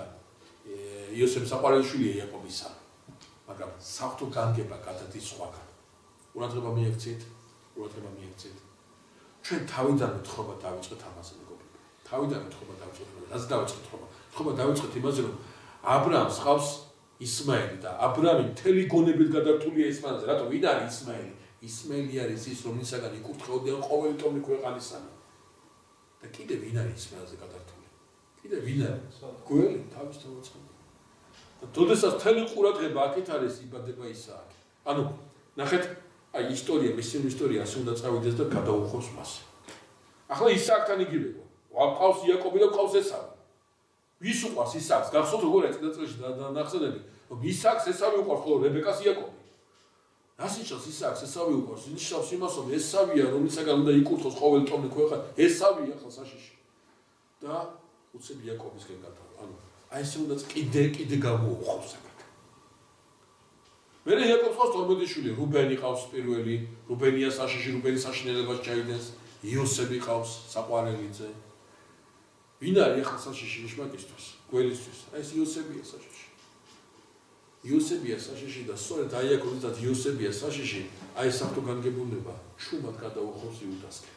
იუდას მისცემს ამ კურთხევას და იუდა შემდგომ ფარეზისაგან წავა სწორედ ის მოდგმა, რომელი მოდგმაც ბეთლემში დასრულდება ერთი საოცარი სასწაულებრივი შობით.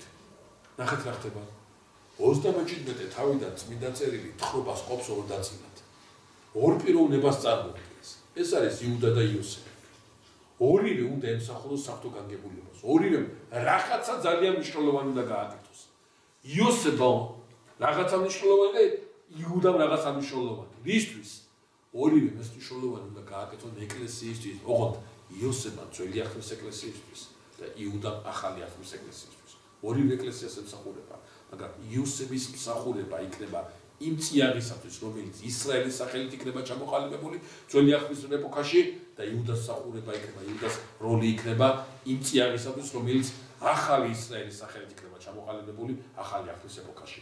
აი ამიტომაც მოსეს წინასწარმეტყველმა იოსების ისტორიაში ჩართო იუდას ისტორია, იმ ადამიანის ისტორია, რომელიც არის ჩართო იმისათვის, რომ თავისი განგებულება კიდევ ერთხელ გადაეხუროს. სხვაგვარად ვთქვათ, მეგობრებო, სამამამთავრო ისტორია, მთელი შესაქმნის წიგნი და განსაკუთრებით სამამამთავრო ისტორია გახლავთ ამბავი იმის შესახებ, არა ამბავი იმის შესახებ აბრაამის, ისააკის, იაკობის, იუდას, იოსების შესახებ. არა, ჩვენ ამათთან დაკავშირებით ვისაუბრეთ.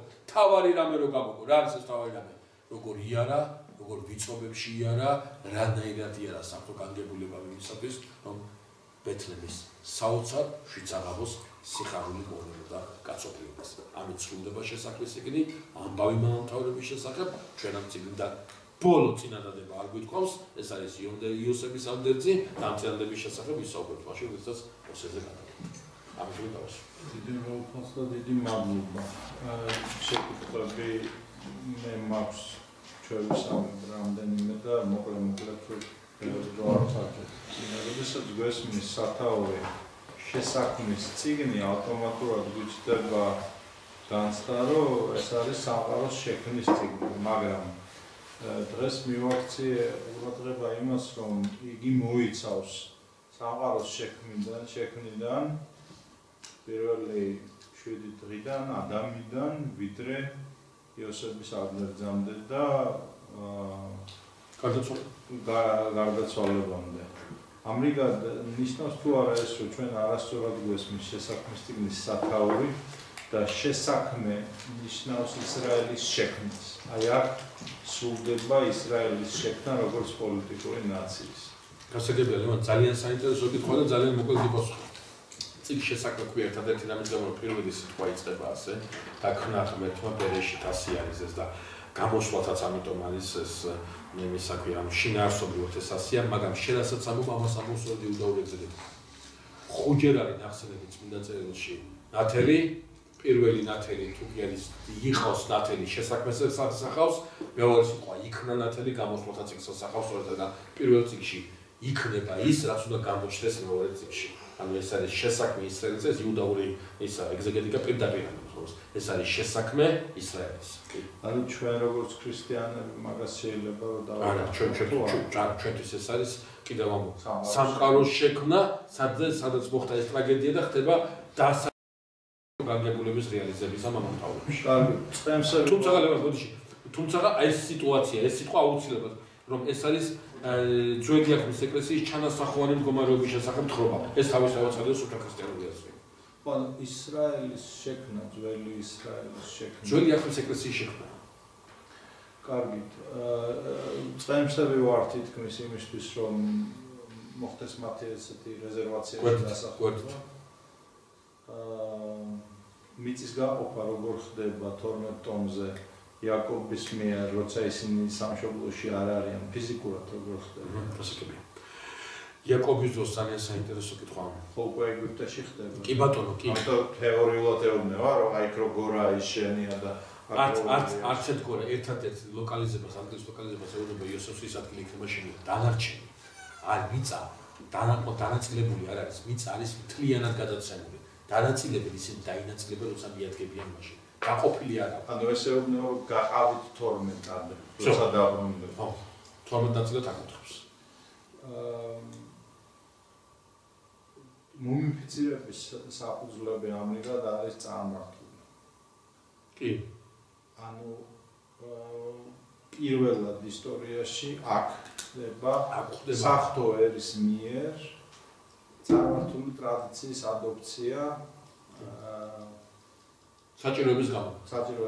ანუ ფორმა ეს არა საღვთო ერისეული ტრადიცია, მაგრამ საჭიროების გამო ხდება მისი მიღება. ანუ ფორმა შეიცვალა, იმიტომ რომ საჭიროებას, ანუ შინაარსი არ გარღვეულა მუმიფიცირებით ეგვიპტური ლევანში ძალიან კაი რაღაცა იკითხე. აი სხვადასხვა ბიჭებთან საუბრობდი, სანამ ჩამოვიდეთ, მქონდა ეს ფორმა რო შეიცვალა, ფორმა შინაარსი არ შეცვალა. ეს რომ მუმიფიცირება მოხდა იაკობის იმის, რა ქვია, სხეულის და შემდგომ იოსების სხეულსაც იგივეს გაუკეთებენ. ზუსტად იგივეს გაუკეთებენ იოსების სხეულსაც. ეს ანიშნავს იმას, რომ ისრაელმა სულების არსებობის შესახებ ეგვიპტური წარმოდგენები გაიზია. ანუ ტექნიკური საშუალება გამოვიყენეთ, მაგრამ არ დავარღვიეთ ჩვენი და ეს არის ძალიან მნიშვნელოვანი, რომ ფორმა არ უნდა იყოს გაკარგებული არავითარ შემთხვევაში. იოსების შიში უჩნდებათ გამოდის 17 წლის ერთად ცხოვრების მერე პატიების მერე. კი. იმიტომ 130 შუშავეო და 157-ის ზუსტად. ანუ როდესაც პირველ ნადიმზე იოსები მათ აკვირდება და გადაწყვეტს რომ ახან ბენიამინის არ შურთ, ისინი შეიცვალენ, ისინი არ შეცვლინან, იოსები ცდება. შეიცვალენ, მაგრამ აი ხო რა მინდა გითხრა იცი? ის სიმაღლეზე არ არიან ის გამოც იოსები ატირდება. კი ბატონო, მაგარი გეთახმა, მაგრამ არ შეიცვალენო ვერ ვთქვით. თქვენ ზანეთ რეფორმები რა ქვია მათ ბიბლიაში, იმიტომ რომ ეს პოზიტივისტური სიტყვა ძალიან მურტა. არაფერს არ ქვია, ეს მე თვითონ ასე ვთქვათ წამოვიღე. პირდაპირ რომ იოსებმა, ესე იგი, იოსების საქმიანობაშია დაწერილი. არის თუ არა სადმე ეგზეგეტიკაში თამარის მიერ დამალულად გამოძალვა თესლისა, გაიგივებული იაკობის მიერ დამალულად ისააკისაგან გოხების.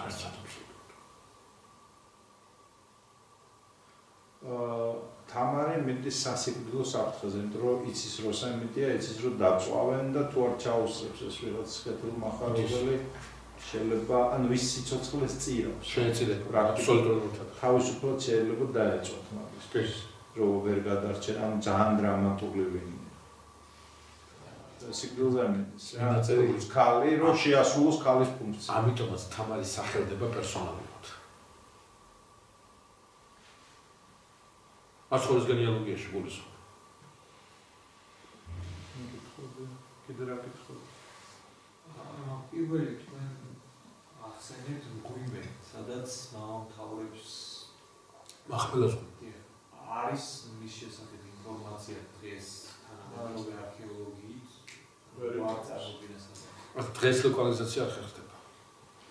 გასაგებია და მეორე მთავარი საძებარია ებრაული არქეოლოგიის, მაგრამ ვერანაირად აი ერთი წუთით რომ დავაფიქრდეთ, აი ერთი წუთით, აი ეს მაგის ლოკალიზება რო შესაძლებელი გახოს ახლა ეს.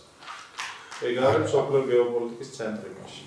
არა მხოლოდ არამედ იგივე მუსულმანებიც მაგას მაგითქვა, იმიტომ რომ ახლა აღმოსავლეთის რუკები მაღაზია აგები და ყველაფერი იმ საფლავის გაშენება გენიალოგენ აქ იყო და ამიტომა ჩვენი გოლანის სიმაღლეები ასე შემდეგ მაგრამ დამტკიცება ვერ ხარ. გასაგებია და აი ეს თქვენ რეფორმებადაც მოიხსენიეთ.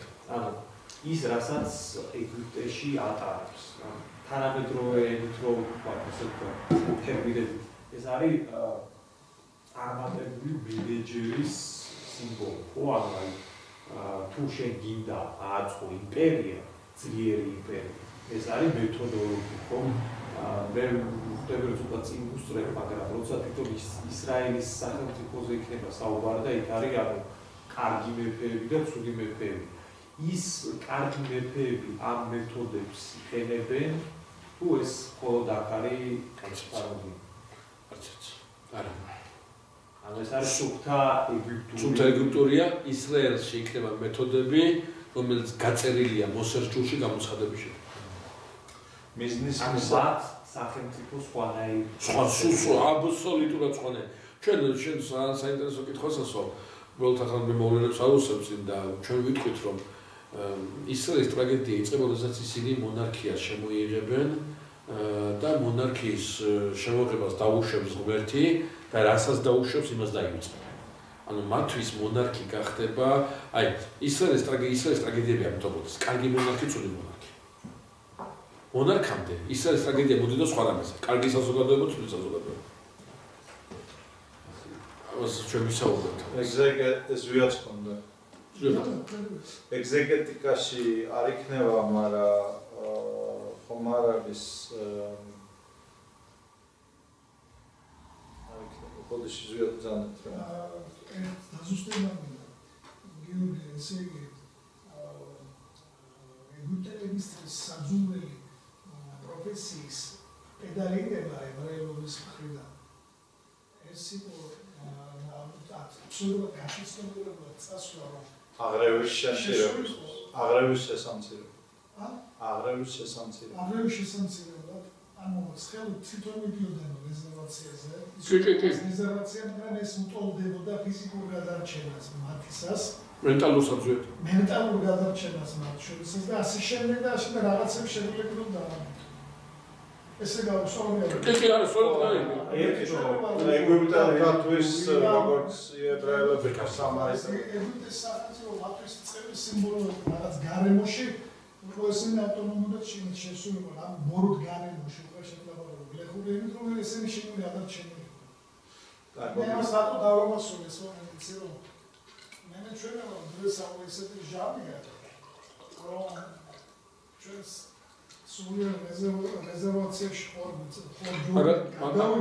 მაგაზე ვისაუბრეთ. სამყაროს ნამის ეგვიპტე განიხილა. ჩემი გადასახედი. არა, შენი გადასახედი ეს არის ნამდვილი გადასახედი, მაგრამ მაგ საკითხს უნდა შევეხოთ მოგვიანებით. აი, ჩვენ ეგვიპტე მოგვიძულო, ჩვენ რომ სულიერად შევეხებით მაგას ეს შევეხებით მაგას და ჩვენ ვნახავთ რომ სწორედ ეს არის ის გარშემოსტყიარე საეკლესიოს.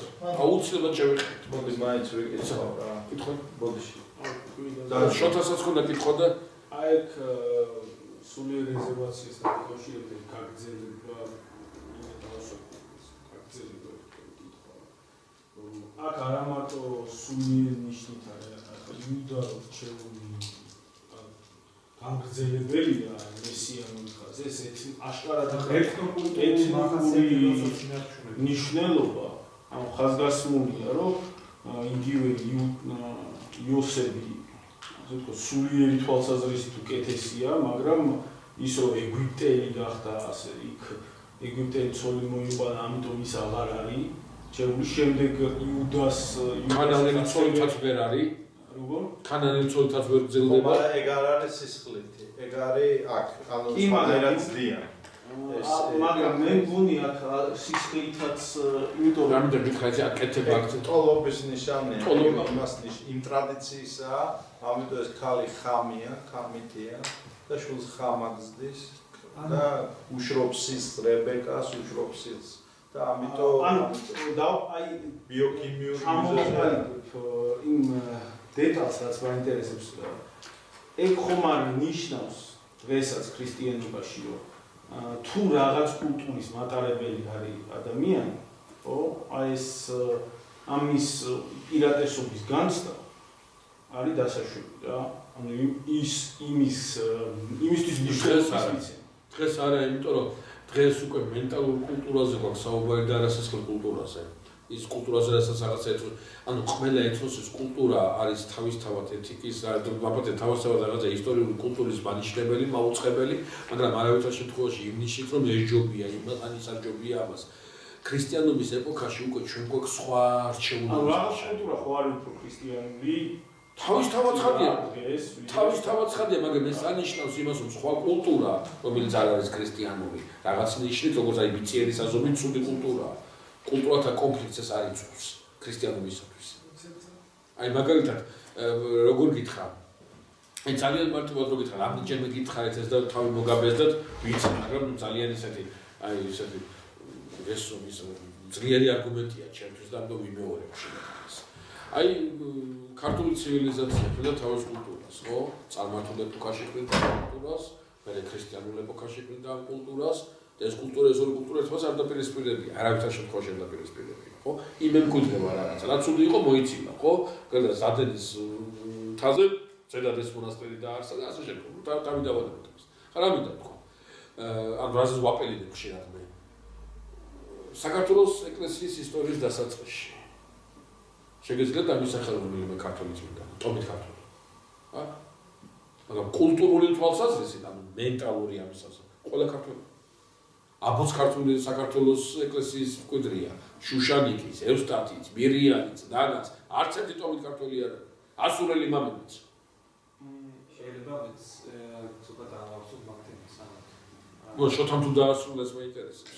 ერთი დეტალი მინდოდა აი კონტრარგუმენტი მეთქვა ამ საკითხზე. ერთადერთ ამას თუ შევეხოთ არა პრობლემა, მაგრამ გესმით ქრისტიანობა ქრისტიანობა უნივერსალური კულტურული სივრცე შემოიტანა. სადაც თან არსებობა შეუძლია ნებისმიერ ტომობრივ კულტურას.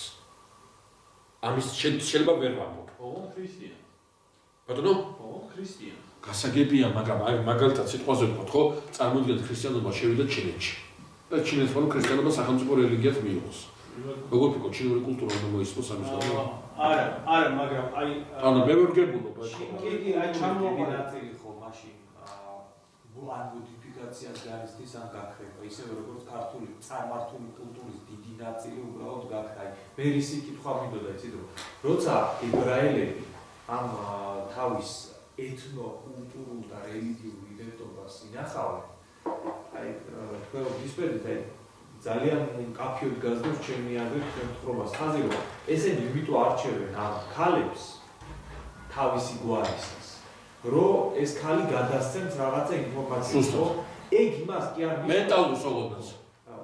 მაგას ვიტყოდი, ეგ იმას კი არ ნიშნავს, რომ ამ ტომისას ყველას აქვს ეგ უნარი. მაგრამ სხვა ტომისას როგორც წესი საერთოდ ანუ აქ შეიძლება იყოს, ანუ ეს არის აუცილებელი, მაგრამ არასაკმარისი პირობა, მოდი ესე ვიტყვი. ანუ საკუთარი ეთნიკური კუთვნილება არის აუცილებელი, მაგრამ არასაკმარისი პირობა იმისთვის, რომ ეს რაღაცა გააგრძელოს. ამ ლოგიკას რომ გავყვეთ, რა თქმა უნდა ვერ გავყვებით, მაგრამ დავითის ბებია მოაბელი ქალია, რომელსაც ქორწინება კუნისამი წარმოუდგენელია.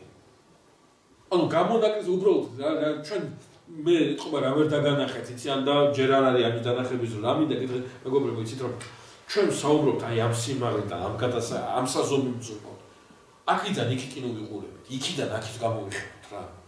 აი იქ რა ხდება, როგორი წყდია და როგორი სიმძიმეა. თვითონ ადამიანური გონა ძალიან მძიმე მდგომარეობაა, გესმის, აქ როგორ არის, იქ როგორ არის, იცი ძალიან გაუხეშებულია ეს ურთიერთობები, გესმის, ჩვენ ცოტა სხვა სიმაღლედან ვიყურებთ და ისი თქმა მინდა, იცი მე ნახე დაუკვირდი ამ დეტალს, შენ რასაც ამბობ, განათქულსა, შენ მართალს ამბობ, მაგრამ აი მაგალითად რა უყოთ მოაბელ რუთს, დავითის დიდბებიას.